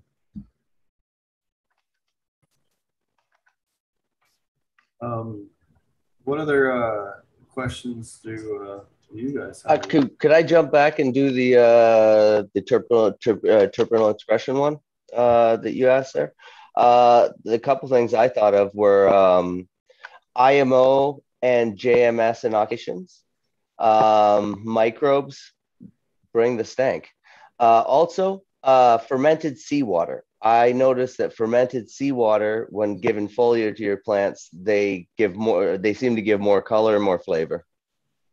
Those would be the things that I would say. How do you get fermented seawater in freaking inland Canada? Do you get it like salt? Well, what you do is you have like your buddy on the coast mail you a couple jugs, like a flagon of seawater. Trade some pounds of flour for some pounds of seawater.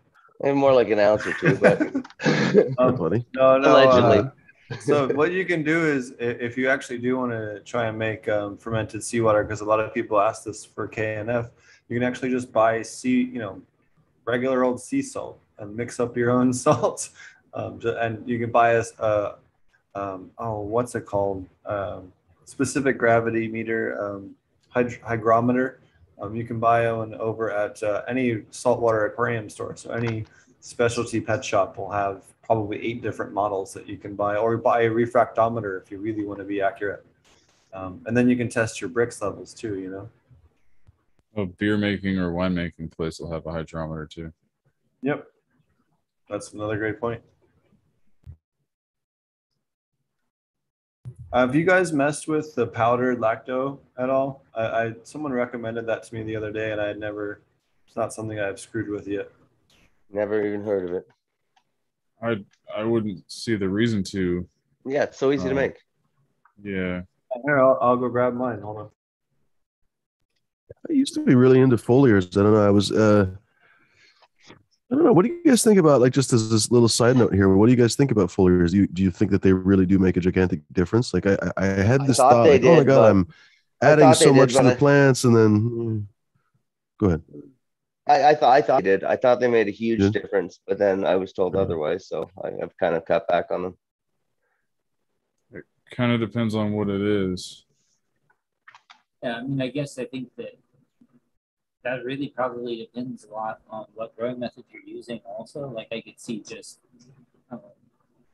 Like I had great responses from aloe foliars. Obviously the pesticide fungicide stuff works, but even the Aloe is super good against powdery mildew. The salicylic acid is just super boosts the leaf structure. yeah, the aloe, there's a drastic difference. Even if your plant's healthy and happy and you give it an aloe foliar, you'll still see a difference. It still goes up a notch.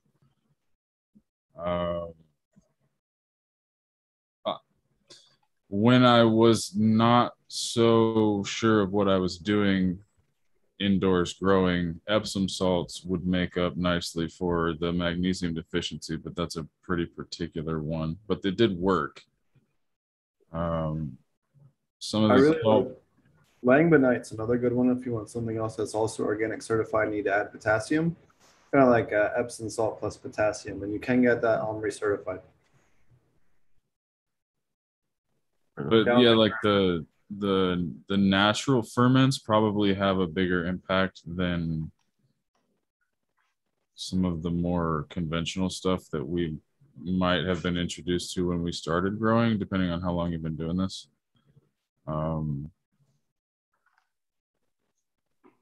There's a lot of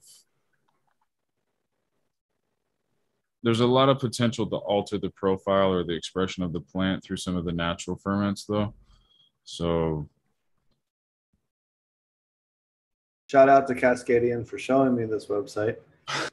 If you guys aren't familiar, check out Dr. Deuce Phytochemical Ethnobotanical Database. You can type in things like potassium. What's the Latin name for bananas? Because I'm sick and tired of people saying you can ferment banana peels. Anyways, so you can sort by average parts per million or highest parts per million, and then look at the different plants. Fucking wild lettuce, man. Wild lettuce is so cool.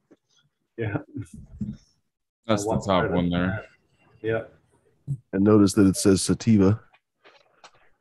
So the next thing bro, that's the one that makes you like uplifted, bro. That's the lettuce that you eat before the rock concert, bro.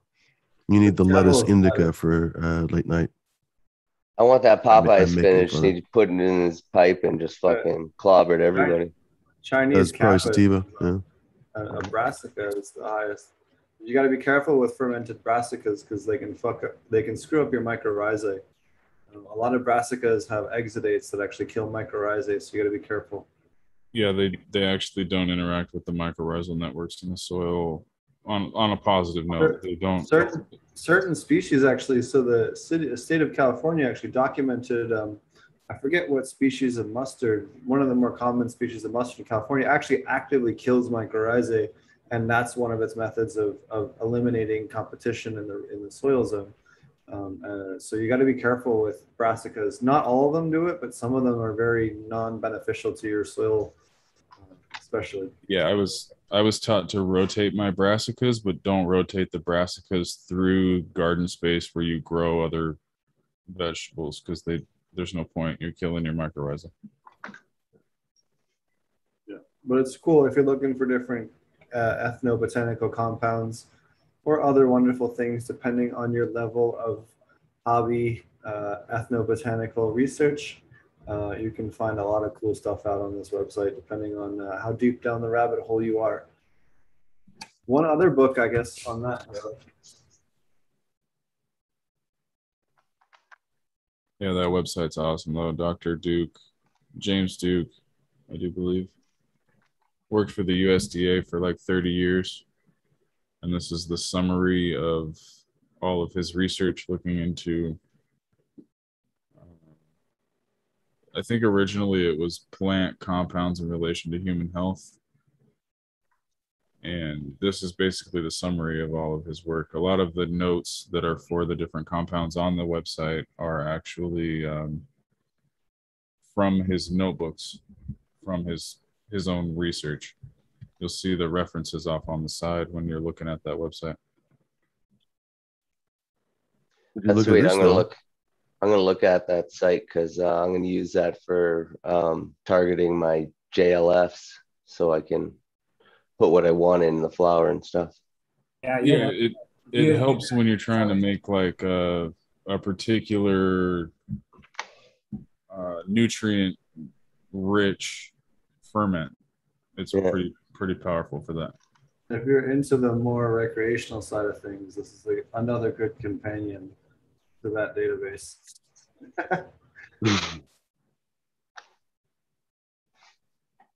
One of my favorite books. I got a copy right here. I need one of them. It's a damn good book. It's a great tool. Awesome. But yeah, so just so everyone understands how to use this database that we were just throwing up here, if you're looking on what to use for ferments, or hey, I have certain plants near me and I've identified what they are, you can look up what kind of mineral composition they have for making compost teas or composts or ferments or whatever, so that you can kind of target plants to balance out your nutrient levels utilizing this database. That's kind of the purpose of us showing you this, and kind of how you can utilize it to hone in your garden, just in case you were not quite sure what we're showing you for. We're showing it to mess with people. Yeah. It's for to well, you're messing with me. I could pull Mulder's chart and we could really start fucking. Next, we're gonna pull it up only in Swahili or in Esperanto.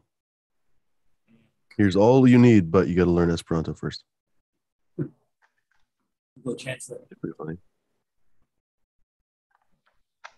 So the next thing I want to try is like a cover crop-ish kind of thing in my media beds in the greenhouse is purslane, grows locally. And it's like a edible succulent, basically.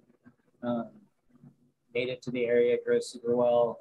And I have a friend who uses them to cover his entire footprint of his plants for his outdoor plants. So he has big boxes. I think they're like 10 by 10 boxes or something like that, in like one huge plant per. And the entire everything that's not cannabis in a 10 by 10 area is just completely overgrown with just parsley at this point. So he weeded it to the point to where it would take over, and then he just replants the cannabis plant every year and has phenomenal results. So that's the next thing that I have slated. I'm also going to try to grow some mullein in the aquaponic system. I'm not sure which one that'll be, but you're talking about mullein? Mullein, yeah. Yeah, plant a lot of seeds and expect very few plants. So it grows everywhere around here. It's like, perfect environment for growing it. I haven't tried growing aquaponics before. I grow a bunch of it in the yard, and actually I've sort of gotten a mini following for a while ago. I rolled a mullein wrap on the podcast, and it's like one of the most questions I get about is, oh yeah, you're the guy that does the mullein wraps. And I posted a few of them on my Instagram. I actually use them for, it really helps clean out your lungs. I don't know if you know much about mullein in general, but it's, sort of a natural expectorant and does a great job for doing that. It's even has some antiviral properties, and people have been smoking it in smoking mixes and stuff for a long time. And so one day we have this mullein that grows in the yard, and it just has these big, long, beautiful, huge leaves. And so one day I just decided, instead of tearing it up and just adding it into a joint like I normally did, I would just use it as a wrap, sort of like a hemp wrap or anything else. And works great. I do it on a regular basis now, and highly recommend it. So when we got it's traditionally in the smoking blends because it's what they call a niter. it coals, so you don't have to continuously relight the bowl. It's the part that keeps the amber. Right. But the lung effects, it repairs the cilia in your lungs, which are the little hairs that move the gunk up. So when you cough, you actually cough something up. That's more available and active through like a tincture form or a tea form than it would be through a smoking form, because you're actually degrading the compounds that perform that action when you light it on fire. But it works well, at least from a bronchial health sort of way when it's made into a tincture or a tea. The reason I mentioned it originally, though, was because it's notorious for not growing where you want it to. It kind of gets a mind of its own and will pop up where it likes to. It's all over the place up here too, but I've got a couple 40 maybe babies in my bed outside that I had one plant last year. It grew like 6 feet tall. I left it there. I guess it was the year before that. It flowered last year. They're on a 2-year cycle, right? Yeah, it flowered last year. Right.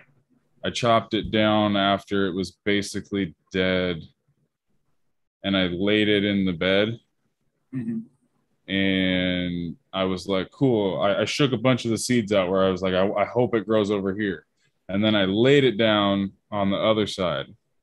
And all of the babies are growing on the far end on the other side. There's nothing growing where I wanted it to grow. Right. But I've heard from some indigenous people who have tried to cultivate it. And I've heard from my herbal professors that it's just notorious that it doesn't show up where you want it to. It's kind of got a mind of its own. So good luck. But I've had pretty good luck growing it in the garden, just in kind of loosely disturbed soil. It doesn't like compact soil. It doesn't like to be on the surface. But if you kind of, if you always look where it is, it's always like on the side of a road or a hillside or someplace that's kind of been recently kind of semi-disturbed. Disturbed sites, yeah. Yeah. So it seems to grow a little bit better that way. But for those of you that don't know, here's 2 pounds of it. The leaf? Yep, the leaf. But what you can do is you can take the leaves off, dry them, and then you can crush them up or use them as a smokable. And it's a bronchodilator, antibiotic, and antiviral. The natives used to use it to treat pneumonia. I used it to open my lungs back up once I got COVID. My girlfriend did too. Worked super, super awesome. In terms of that, we've given out a ton of it for helping people breathe a little easier when they have different lung issues, pneumonia, bronchitis. We had a bunch of people that, in fact, a coworker of mine that never doesn't drink, doesn't smoke, doesn't do anything like that. I got him to take some mullein, and it treated his 7-year chronic bronchitis, and doesn't come back anymore. So it's got a long track record. One of the reasons why it is so widespread, it's actually from Europe. But many of the different European colonists brought it over as part of their medicine cabinet, right? You can pack the leaves into a wound as an antibiotic and prevent infection. The natives used to mix it into their war paint as along with yarrow to prevent infection in case they got cut or scratched or shot with an arrow or hit with an axe blade. It would prevent infection. It's got a long, long tradition of being used as a medicinal, not only by Europeans, but also by, people that lived here long before the Europeans came. I thought I had a jar of it, but it all got turned into tincture. So, and what you can do is you can take the buds off and put them in mason jars and steep them in sunflower oil and make a powerful salve. You mix that with coconut butter or some other thickener. And a little vitamin E, and you can make an incredibly powerful salve that'll, help prevent infection for quite a wide range of different skin ailments. The flower, when the yellow flower opens, those are traditionally picked and put in olive oil for eardrops, for earaches and things like that. It's a pretty cool plant. There was something that you could do with the root too, but I don't remember what it is right now. I don't remember the use. Pretty sure it was a tincture.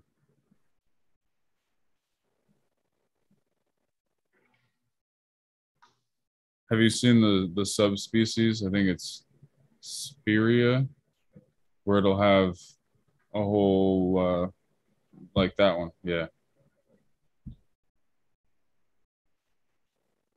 It'll have a whole cluster of flowers instead of a single stalk. Yeah. Those ones You are know, awesome. something I've been thinking about with the cover crops and stuff, and speaking of these kinds of herbs and spices and all kinds of fun stuff, is honestly like having a broad diversity of shit growing in the soil. So, for example, like if I had a greenhouse, I would love to have like just a bed of random flowers and herbs and whatever with cannabis planted in it. And the cannabis would basically outgrow everything else. And then a lot of stuff would die off. Some stuff would stick around. I think I don't know, microbial colonies would be super rich as a result of that. Even more so, I guess, with the aquaponics, but it would just be like a next level thing. I don't know, what do you guys figure?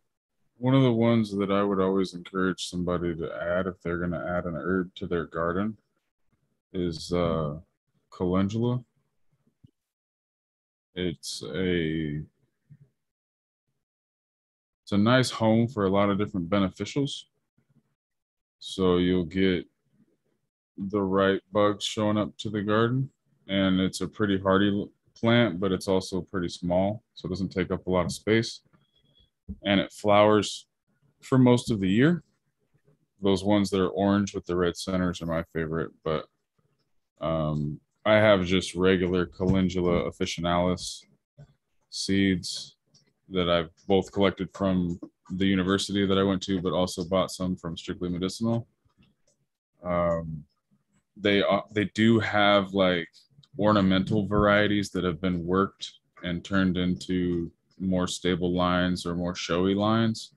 I don't necessarily grow those or have those, and I'm not sure that they work the same, but I don't see why they wouldn't. They're still the same species of plant. Most people would know that as marigolds. Yeah, marigolds are neat. They're more of a trap plant, like a rose bush. A rose bush is Marigolds another. and calendula are the same, aren't they? Is that not right? They're not the same like genus and species, but they look pretty similar. I'm sorry, you're right. It's marigold and pot marigold. That's my yeah. Common names suck when you really get into the depths. Common names make it hard, man. At least it explains my confusion. But yeah, they're called a pot marigold. They're different from marigolds, though. They're not stinky like marigolds. I've found marigolds themselves. A lot of people recommend them for gardens, but marigolds actually attract spider mites. They do not dissuade spider mites in any way, and will actively breed them. So, which one? Marigolds. Oh, yeah. Aren't lilacs famous for that too? Like lilacs just are breeding havens for spider mites, I think. They actually sell spider mites at most garden centers under the brand name strawberry root starts. Why? Oh, I got. Yeah, marigolds and roses are trap plants. So they're the plant you put in the garden, and that's the one you watch, because if that one gets anything wrong with it, you spray the whole garden as a preventative, because they show the signs first. They'll put roses at the ends of vineyard rows so that they just have to drive down the rows on a daily. Now, you still want to obviously walk through the vineyard, but when you've got 80 acres of vineyard, it's kind of hard to do every day. So they'll put roses on the ends so that they can just drive the ends of the rows. And if any one of those roses looks funny, they spray like those 3 rows as a preventative, because the roses show the signs first. On that particular topic, I did want to give a shout out to Velifer. We've had incredible luck the last 2 or 3 months using Velifer at a couple of different spots on quite a wide range of different pests, just to kind of see what it works on. And it's stopping damn near everything we throw against it. So definitely a product. If you aren't already using it at a commercial facility, you should be using it. It's called Velifer. It's a very hyper-aggressive strain of Bavaria bassiana. It even works on leafhoppers, which is one of our banes, which can vector a wide range of fungal and viral diseases. So definitely something to keep in the wheelhouse if you're not currently using it.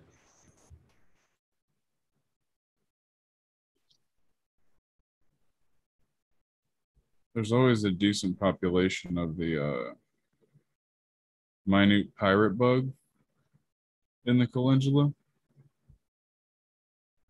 But I've wondered if that was because of the presence of thrips in the calendula. Doesn't calendula have quite a bit of pollen output as well? Memory serves me correctly. It is quite a lot of pollen in those flower structures. So remember that aureus will feed on pollen as a backup protein source if they do not find enough insects. So by having the calendula there and having that high amount of pollen production, it kind of gives them a backup food source when they can't find meat.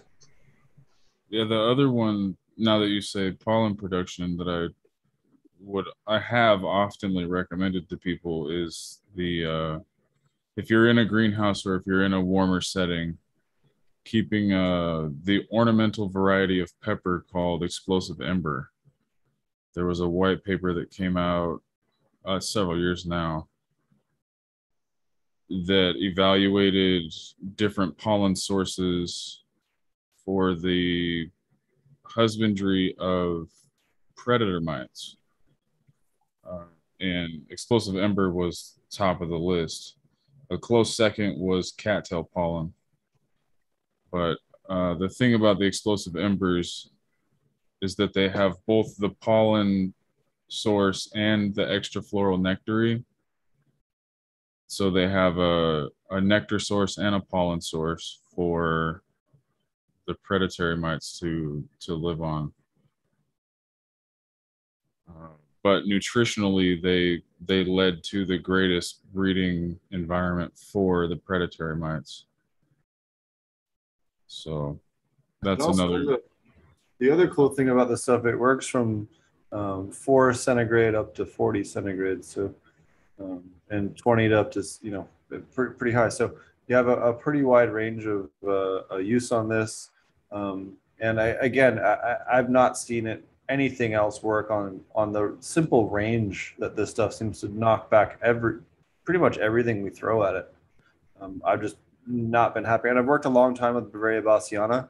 I've never worked with this particular strain before, strain 5339 or PPRI 5339. But holy crap, is it awesome. I do not believe it's approved for field use yet, but it is approved for greenhouse and indoor. So use appropriately, obviously. But definitely one of the best products I've seen come out recently. And just, again, can't recommend it enough. And it's safe, you know, it's a fungi. It's Bavaria bassiana. It's not going to hurt you. Although I do believe Bavaria bassiana is currently restricted in Colorado, right? Someone correct me if I'm wrong. I do believe it's restricted in Colorado. And Marty might know that. some places because they believe that it can affect certain types of bees, right?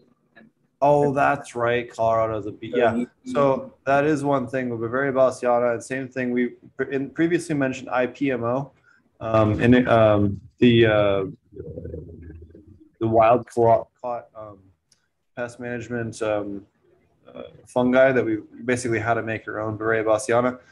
Be careful using that around bees. I will find I took some pictures the other day. We did an application outdoors near a vineyard. Hold on, I'll find them. I got it here in a second. So be careful. Here it is. Yeah, okay. So be careful using the stuff around bees.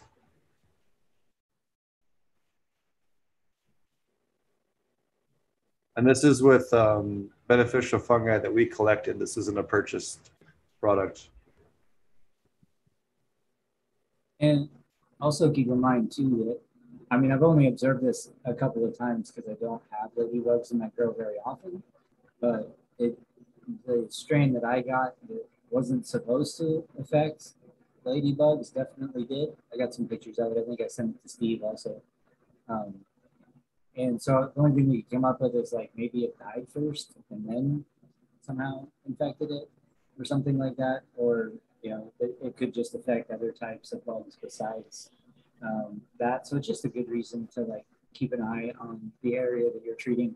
Just like Steve found this bug here and was able to take pictures of it, just knowing how it can affect it. Again, it's a natural occurring fungus that's, you know, evolved to break down that insect matter. It's not really anything that's outside of its job, but you do want to make sure that you're not, you know, wiping out entire colonies of bees with your application of the Sonja Bavera.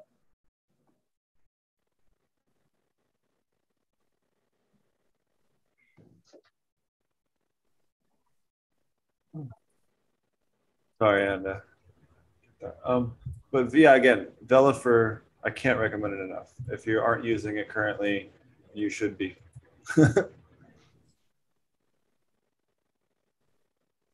All right. I think we'll start to wind things down.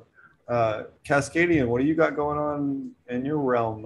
You working on any cool projects right now? The seed separators are taking up a majority of my time. I'm gonna start, I don't know if writing is the right word, but organizing the knowledge that's floated my way into some sort of a compendium or a book. So I'm pretty excited about that. The breeding projects in the room. That's probably the most of it for now. Talking about something kind of like this, or a little bit different?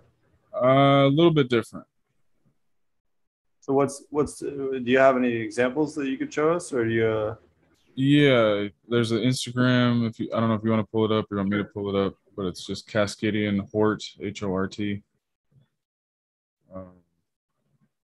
It runs with pretty much a souped up computer fan. It's a AC Infinity, one of their larger fans on one side of it, and then you'll see here in a second. Yeah, down a little bit farther, there's a picture of a complete one. There you go, on the left. Yeah, there's a couple pictures on that one. So the fan blows into the unit, and then the top you can feed the material into.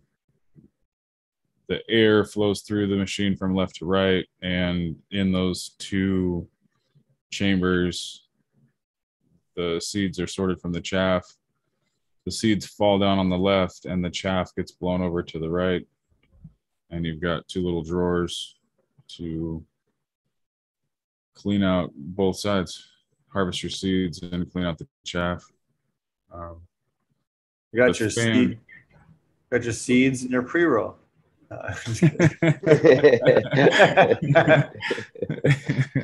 The fan is a variable speed fan, so it's not click click click with set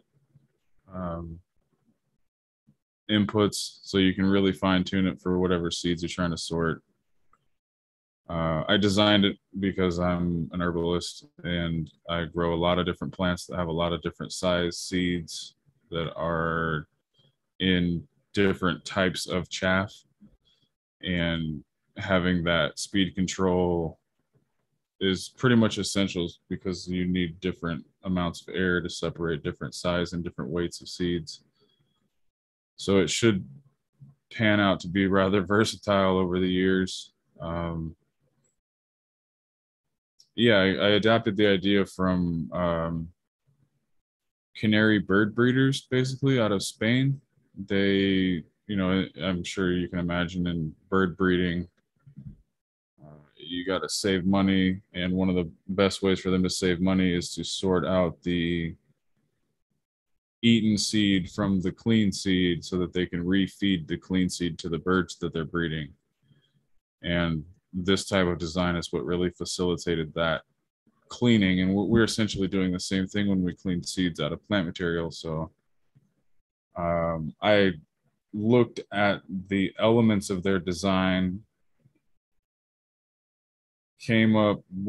decided on the dimensions of a unit that I wished to build, and then modified the design through a couple prototypes until I had a unit that functioned the way I was thinking. So the dimensions and how it looks now is my work, but the design itself, the original concept, comes from canary bird breeders. It's basically that's basically how those easy seed works. The easy seed machines work as well. Sometimes they're a little bit more complex, but it's the same principle. That's why they have the fan on one side and the two drawers in the bottom. So I just gave it the acrylic windows so that there wasn't any secrets. You know, it's not a big old mystery. And it's kind of fun to watch. It's kind of important for different size seeds to be able to see what's going on in there. But yeah, it works pretty well. There's 2 videos to this clip. The first one was the first half of the bowl. The second one was the second half of the bowl. And I got a little overzealous on the second half of the bowl and cranked the fan up too fast, too quick, and blew a bunch of shit over to the other side. But the important point of it all was that there wasn't any chaff in your seeds. There's very little chaff in the seeds, but there was some seed in the chaff because I got impatient. Yeah, but you could just pour that chaff side back in again and do it a second time, right? You could just Yeah. Yeah. It's an easy fix. It's just my impatience filming it. You know, I got a little ahead of myself. Everything always works perfect until you turn the camera on.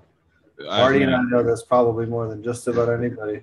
I know that's Fumidor right. too. In fact, Fumidor had a pretty entertaining scavenger hunt at a grow he visited the other day, and a whole bunch of other fun stuff. So you never know what you'll run into. Yeah, right there is where I blew it all over. You just watch it all go to the right. Do you think that's bad? Try putting on a 2-day virtual aquaponic conference. Wow, just like so many different connection issues and like Those are some of the parts I picked, and I had to retweak the design, and that's really cool. They're a lot of fun, but they're a lot of work. That was a table I built for my girlfriend, and then put it in her greenhouse. In that picture, you can see all the vegetables we started this spring. Every 6-pack was a different variety. We filled the whole garden table. Very cool, man.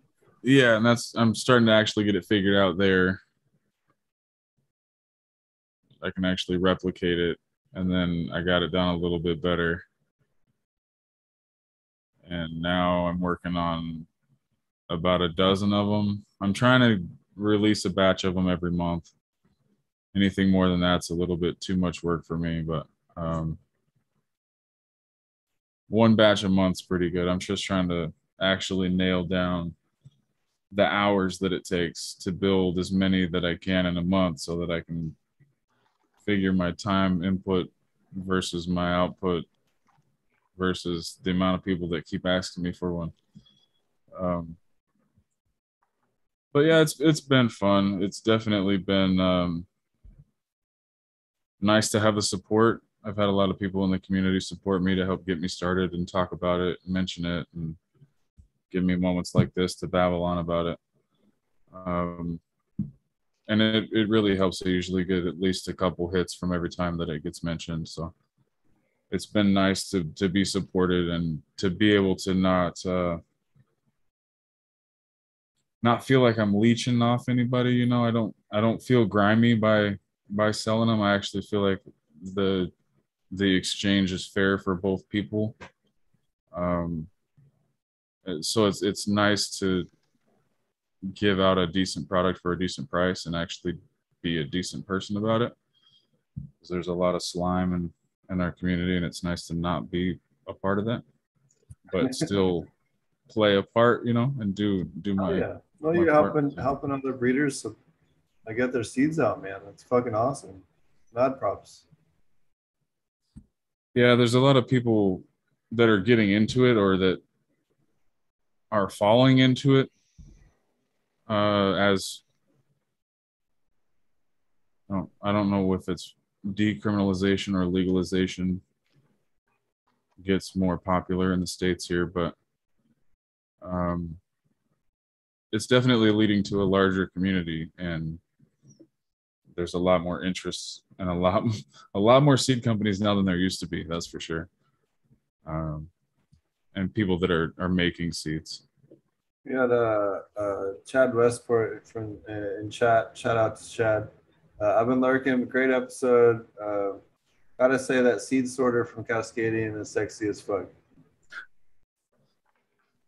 seen the comment go by, but I wasn't sure if he was talking about the seed separator or me, so I just kind of let it go by. Because why not both? No. Probably both. Yeah, it's probably both for sure.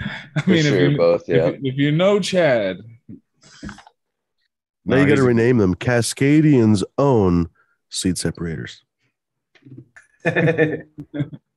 Chad's a good dude, though, man. He's got a good heart. Hell yeah, he's super good, dude. Actually, shout out to Brendan Russ too. Shouted him out on Fumi's show, but I'll shout him out on mine. I've had a chance to go hang out with Brendan Russ the other night in OKC, and have a nice little jam session with him and Brendan and some other cool people from Herbage Magazine. So shout out to all those people, and yeah, we'll have all kinds of cool, fun things coming on. I just finished moving, and I have all kinds of cool, fun stuff now that we're getting a little more settled. Certainly, if anyone's in the OKC area, hit me up. We'll have a good time. What's new with you, Fumi? I know you've been working hard on your website and getting a lot of new cool stuff going. Yeah, pretty much that. Ironically, I still can't figure out how to organize the photos into folders, but that has eluded me yet. But one of these days I'll conquer that too. So I have photos, beans. Pardon me. Say it again. Why don't you share your site? Oh, sure. Folks, go take a look at. By the way, Steve was talking about Velifer. People were like, "Oh my God, what was that again?" I should probably go to my website before I actually start sharing. Folks, go look at this page right here. Fumidor, come on, that page right there. Fumidor Seed Co. You can also go look at fumesofgold.com. They go to the same place. You can go look at fun stuff like we know him, the West Engine Swindle. This was his idea. You guys can blame him for it. 3 packs for $75 a pack. Now I'm in full infomercial, Steve. Full infomercial mode.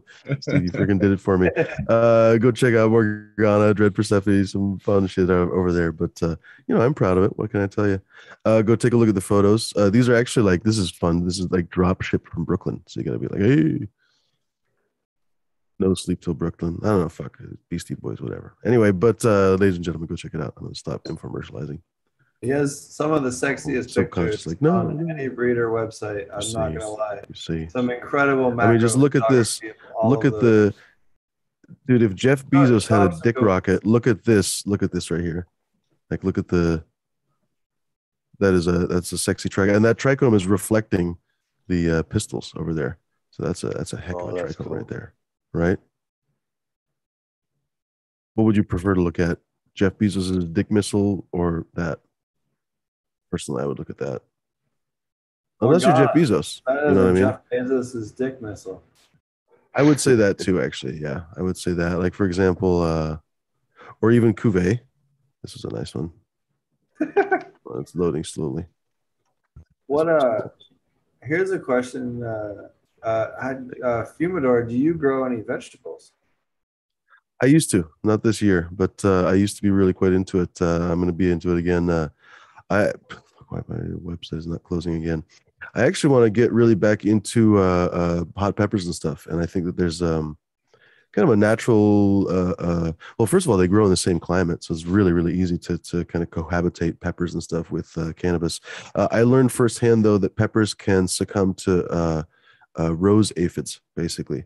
And since then, I basically got a little bit, I had a plumber that had to come through the grow and just apparently accidentally rubbed up against some rose. I happened to know that rose had some aphids. I guess the guy, even though he was careful, rubbed some up against some of my pepper plants, obliterated my pepper plants. And actually, since then, I've just been cautious and not worried about it. But in the meantime, now that I know that, I can, predict for it in the future. But anyway.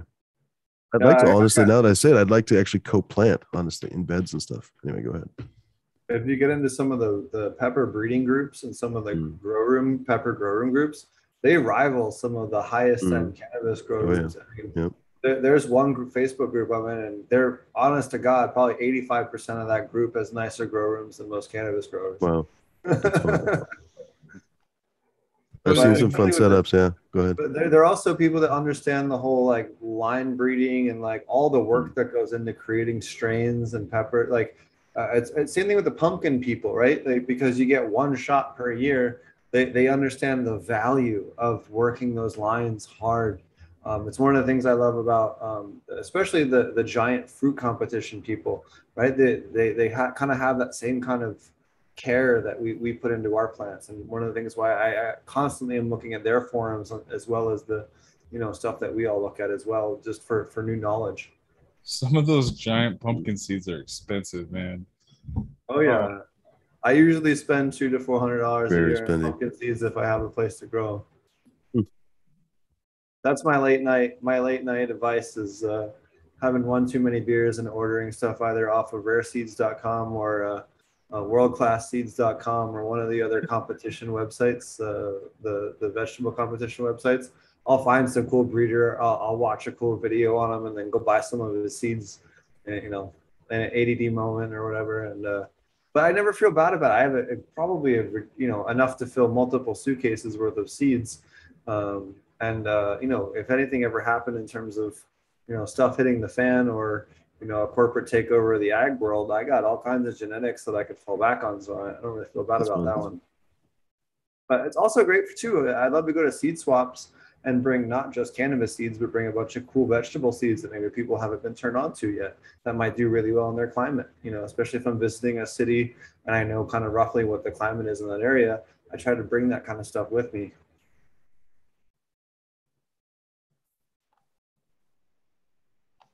I have this dream of like, first of all, it'd be nice one day to have, I haven't been able to grow cannabis outdoors really. I have like one plant, it's like a male, but I'm going to cut it down pretty soon, But how do I put this? I have this dream of having just this, even in an indoor space, kind of how do I even describe this? An area with, I suppose, an aquaponic setup. I want basically like a flowing water setup in the middle, a variety of flowering plants, as well as cannabis, vegetables, you name it, basically all kind of living together. And really more than anything else, just for me to sit in there and smoke a joint and be like, oh my God, this is the shit. All that's missing is Tarzan or something, or monkeys. Wouldn't that be fun? Yeah, Tarzan. You're just sitting there, you hear the river. I was going to say that I'm trying to find a good video here on that I could reshare. Give me a second on here, this one. This is a good one. So if you guys aren't familiar, one of the coolest farms that kind of describes what you're talking about is Dutch Bloom's farm. Is an amazing hybrid living soil and aquaponics. If you haven't seen the full farm, it's really cool. He has a stream that he built himself that flows through the center of his patch, and it feeds off to all the different sides. He's got separate loops for the fish. He's got a pond at one end and a pond at the other. He's got ducks that live in the middle. It's kind of a truly unique and very cool facility. He also has greenhouses. I know he just built a second greenhouse. I think he's working on a third too. But if you aren't familiar and you want to kind of see that type of living soil, aquaponic, fully kind of ecosystem integrated facility on a multi-acre scale that's trying to incorporate kind of both halves of that coin, he's truly unique and truly amazing on a scale that nobody else really is doing currently. So shout out to Josh if he's watching. And he'll be a speaker again at this year's virtual Aquaponic Cannabis Conference, held second weekend in November. We'll have a whole bunch of cool people speaking there. In fact, let me throw that up here behind me, just so that we have that plugged too. But definitely check that out. We have worked really hard this year to get quite an incredible range of speakers. Significantly more speakers than last year. So we're going to have 8 a.m. to 9 p.m. every day, both days of the conference, and we're potentially working on a day 3. So if we can fill the whole day 3, we're going to do that as well. So we'll see what we can book up. So, but super cool stuff that I don't want to spoil, but some really freaking cool talks that I'm super excited to learn from. And we'll leave it at that. We'll be releasing that out over the next 2 months, starting in September, as far as speakers and talks and stuff like that.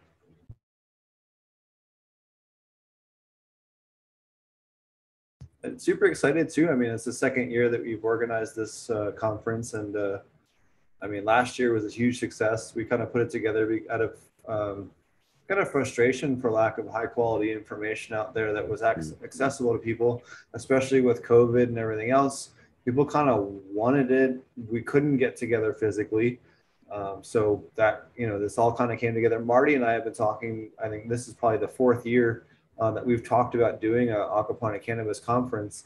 And it wasn't until last year where really we kind of had enough speakers that were, you know, on the level where we could host a kind of conference and things like that. And it's really kind of exploded over the last 2 years. So we're super looking forward to that. The science on it's really kind of progressed significantly. We have people on both sides of the Atlantic growing it. We have people in Bangladesh and Southeast Asia growing commercial aquaponics and cannabis. We have people in Africa growing commercial aquaponic cannabis. So, you know, we're going to have significantly different speakers than last year with different perspectives and different restrictions on their markets. So it's going to be really eye-opening and very educational. You know, I don't think I've ever spoken to someone from Bangladesh, and we're speaking, and one of the speakers is the only commercial aquaponic cannabis producer in Bangladesh. So super, super cool. Again, I'm not going to give away names yet, but we have some really cool speakers that have some really cool science figured out that I have the pleasure of speaking to privately that are going to be speaking at the conference. So definitely check that out.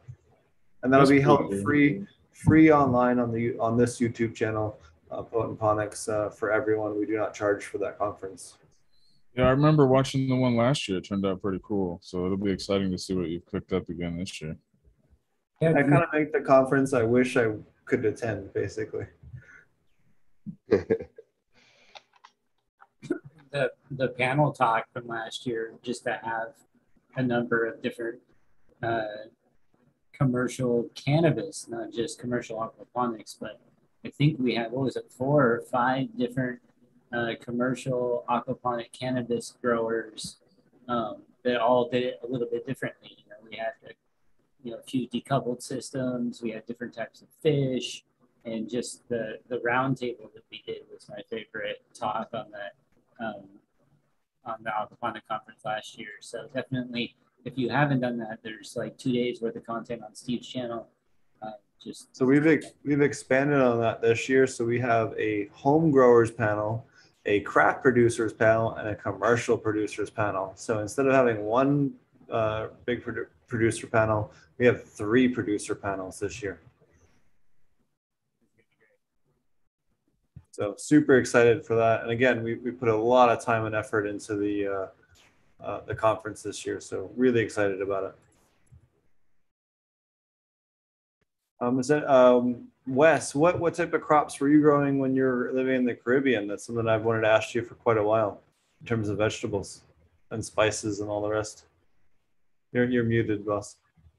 We always had pumpkin in the backyard. We had sugarcane. We had soursop. We had guava trees. We had ginnups. We had mangoes on our property. We had all kinds of stuff.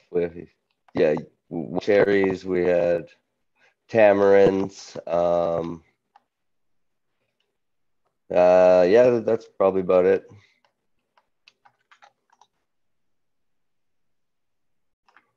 Awesome. I know I'm a huge soursop, sweet sop, jungle sop fan. So yeah, yeah, I like soursop. I really like soursop. I could eat sweet sop every day until I die. Yeah, and golden apple's pretty good too.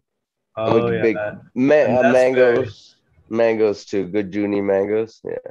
Oh yeah, no. Anyone that lives in North America doesn't know what a mango is. They haven't had the good ones yet. Yeah. So you go to the tropics, you can get those nice, the stringies and those purple ones, man. So good. Yeah. Alrighty, VonPonics, do you want to mention how people can find you and all your stuff one last time, and then we'll start to work our outros from there. Yeah, so if you guys want to check out my channel, if you just go on YouTube, type in VonPonics, VonPonics, and you can check me out there. I have videos on aquaponics. I'm not an expert, but I'm just showing you my experience, what I'm doing, basically. So if you can learn something from that if you like. It's what I'm passionate about. But otherwise, yeah.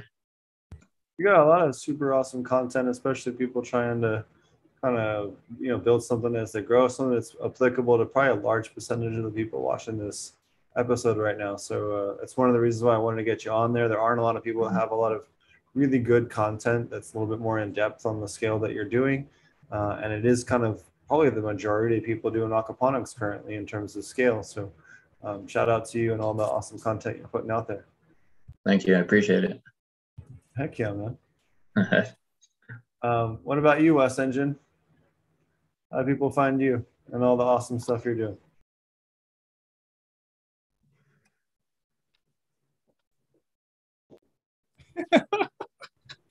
If you can find the mute button. You could, yeah, man. If I can find the mute button, you can find me over. I hang out on over on Fumi's show. You can find me on the Chronic Table and Brews with Buds over there 3 days a week. Yeah, yeah. Find me around. He's the guy that we use to yell at people who might be underage in the show to get them to fuck off. Basically, spoiler alert. Yep. It's true. I'm the one that drinks too much on the show, on the drinking shows.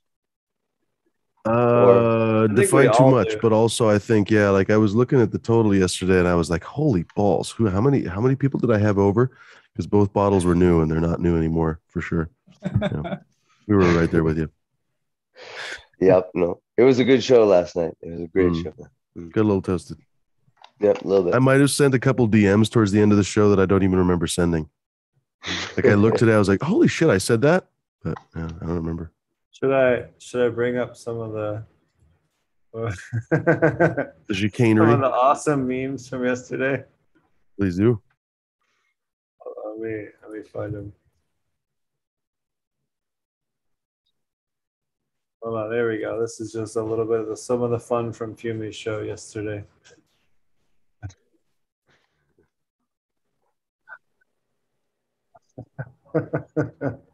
That was the best. Fuck these people, I swear to God.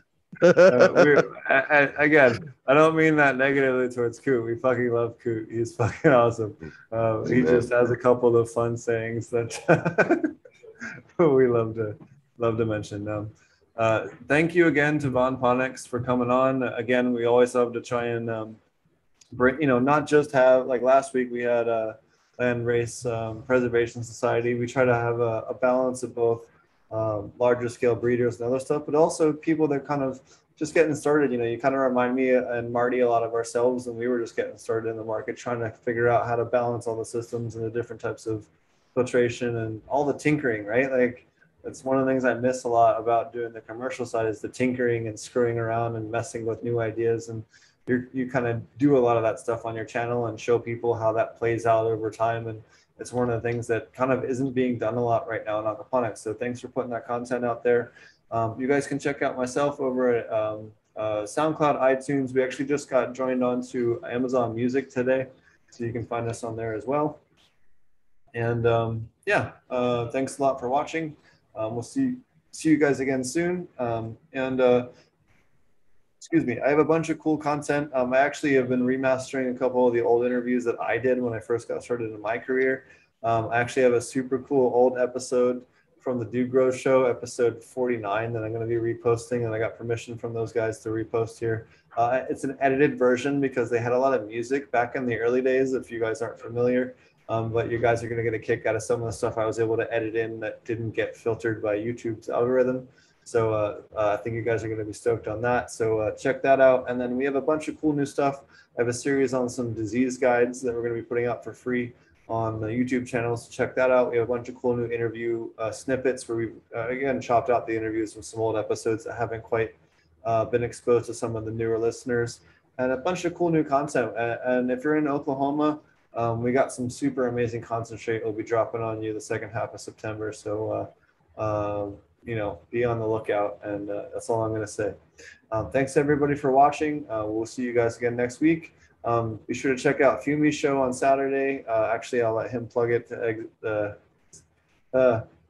Thank you. to play us out to end the show. Absolutely, why not? Dude, I even have music. Like I have like copyright free music that I could totally play. Hold on, which one? We could pick this one. This is very cultural. Oh wait, that's not what I was thinking about, but hopefully it works. Isn't that classy? Holy shit, is that classy? And ladies and gentlemen, for that classiness and more, that's probably too loud. I can't promise that there will be music on the show, but we could pretend. We pretend there'll be music. Ladies and gentlemen, come and listen to the smooth sounds of. We're going to be doing a Brews and Buds, my friends. No, we are not only exclusively alcoholic themed show. I realize that it sounds like that because yesterday we were drinking like fish and Saturday we're drinking like it's not actually meant to be. But folks, hop on if you are into like a craft beer. Isn't that classy with that music? I mean, honestly, if you're into craft beer, craft tea, craft coffee, whatever else, or just honestly just enjoy hanging, come by and join us. Fumidor and the Flavors on YouTube. Look at this. Yeah, Fumidor's show, especially on Saturdays, is kind of like hanging out at the bar with a bunch of grower friends. That's kind of how I like to describe it. So, a little smooth jazzy, but that's how you know that it's classy. Yeah, you know what I mean. Kenny G could pop out of the corner, basically. Like that's how you know. That's how you know.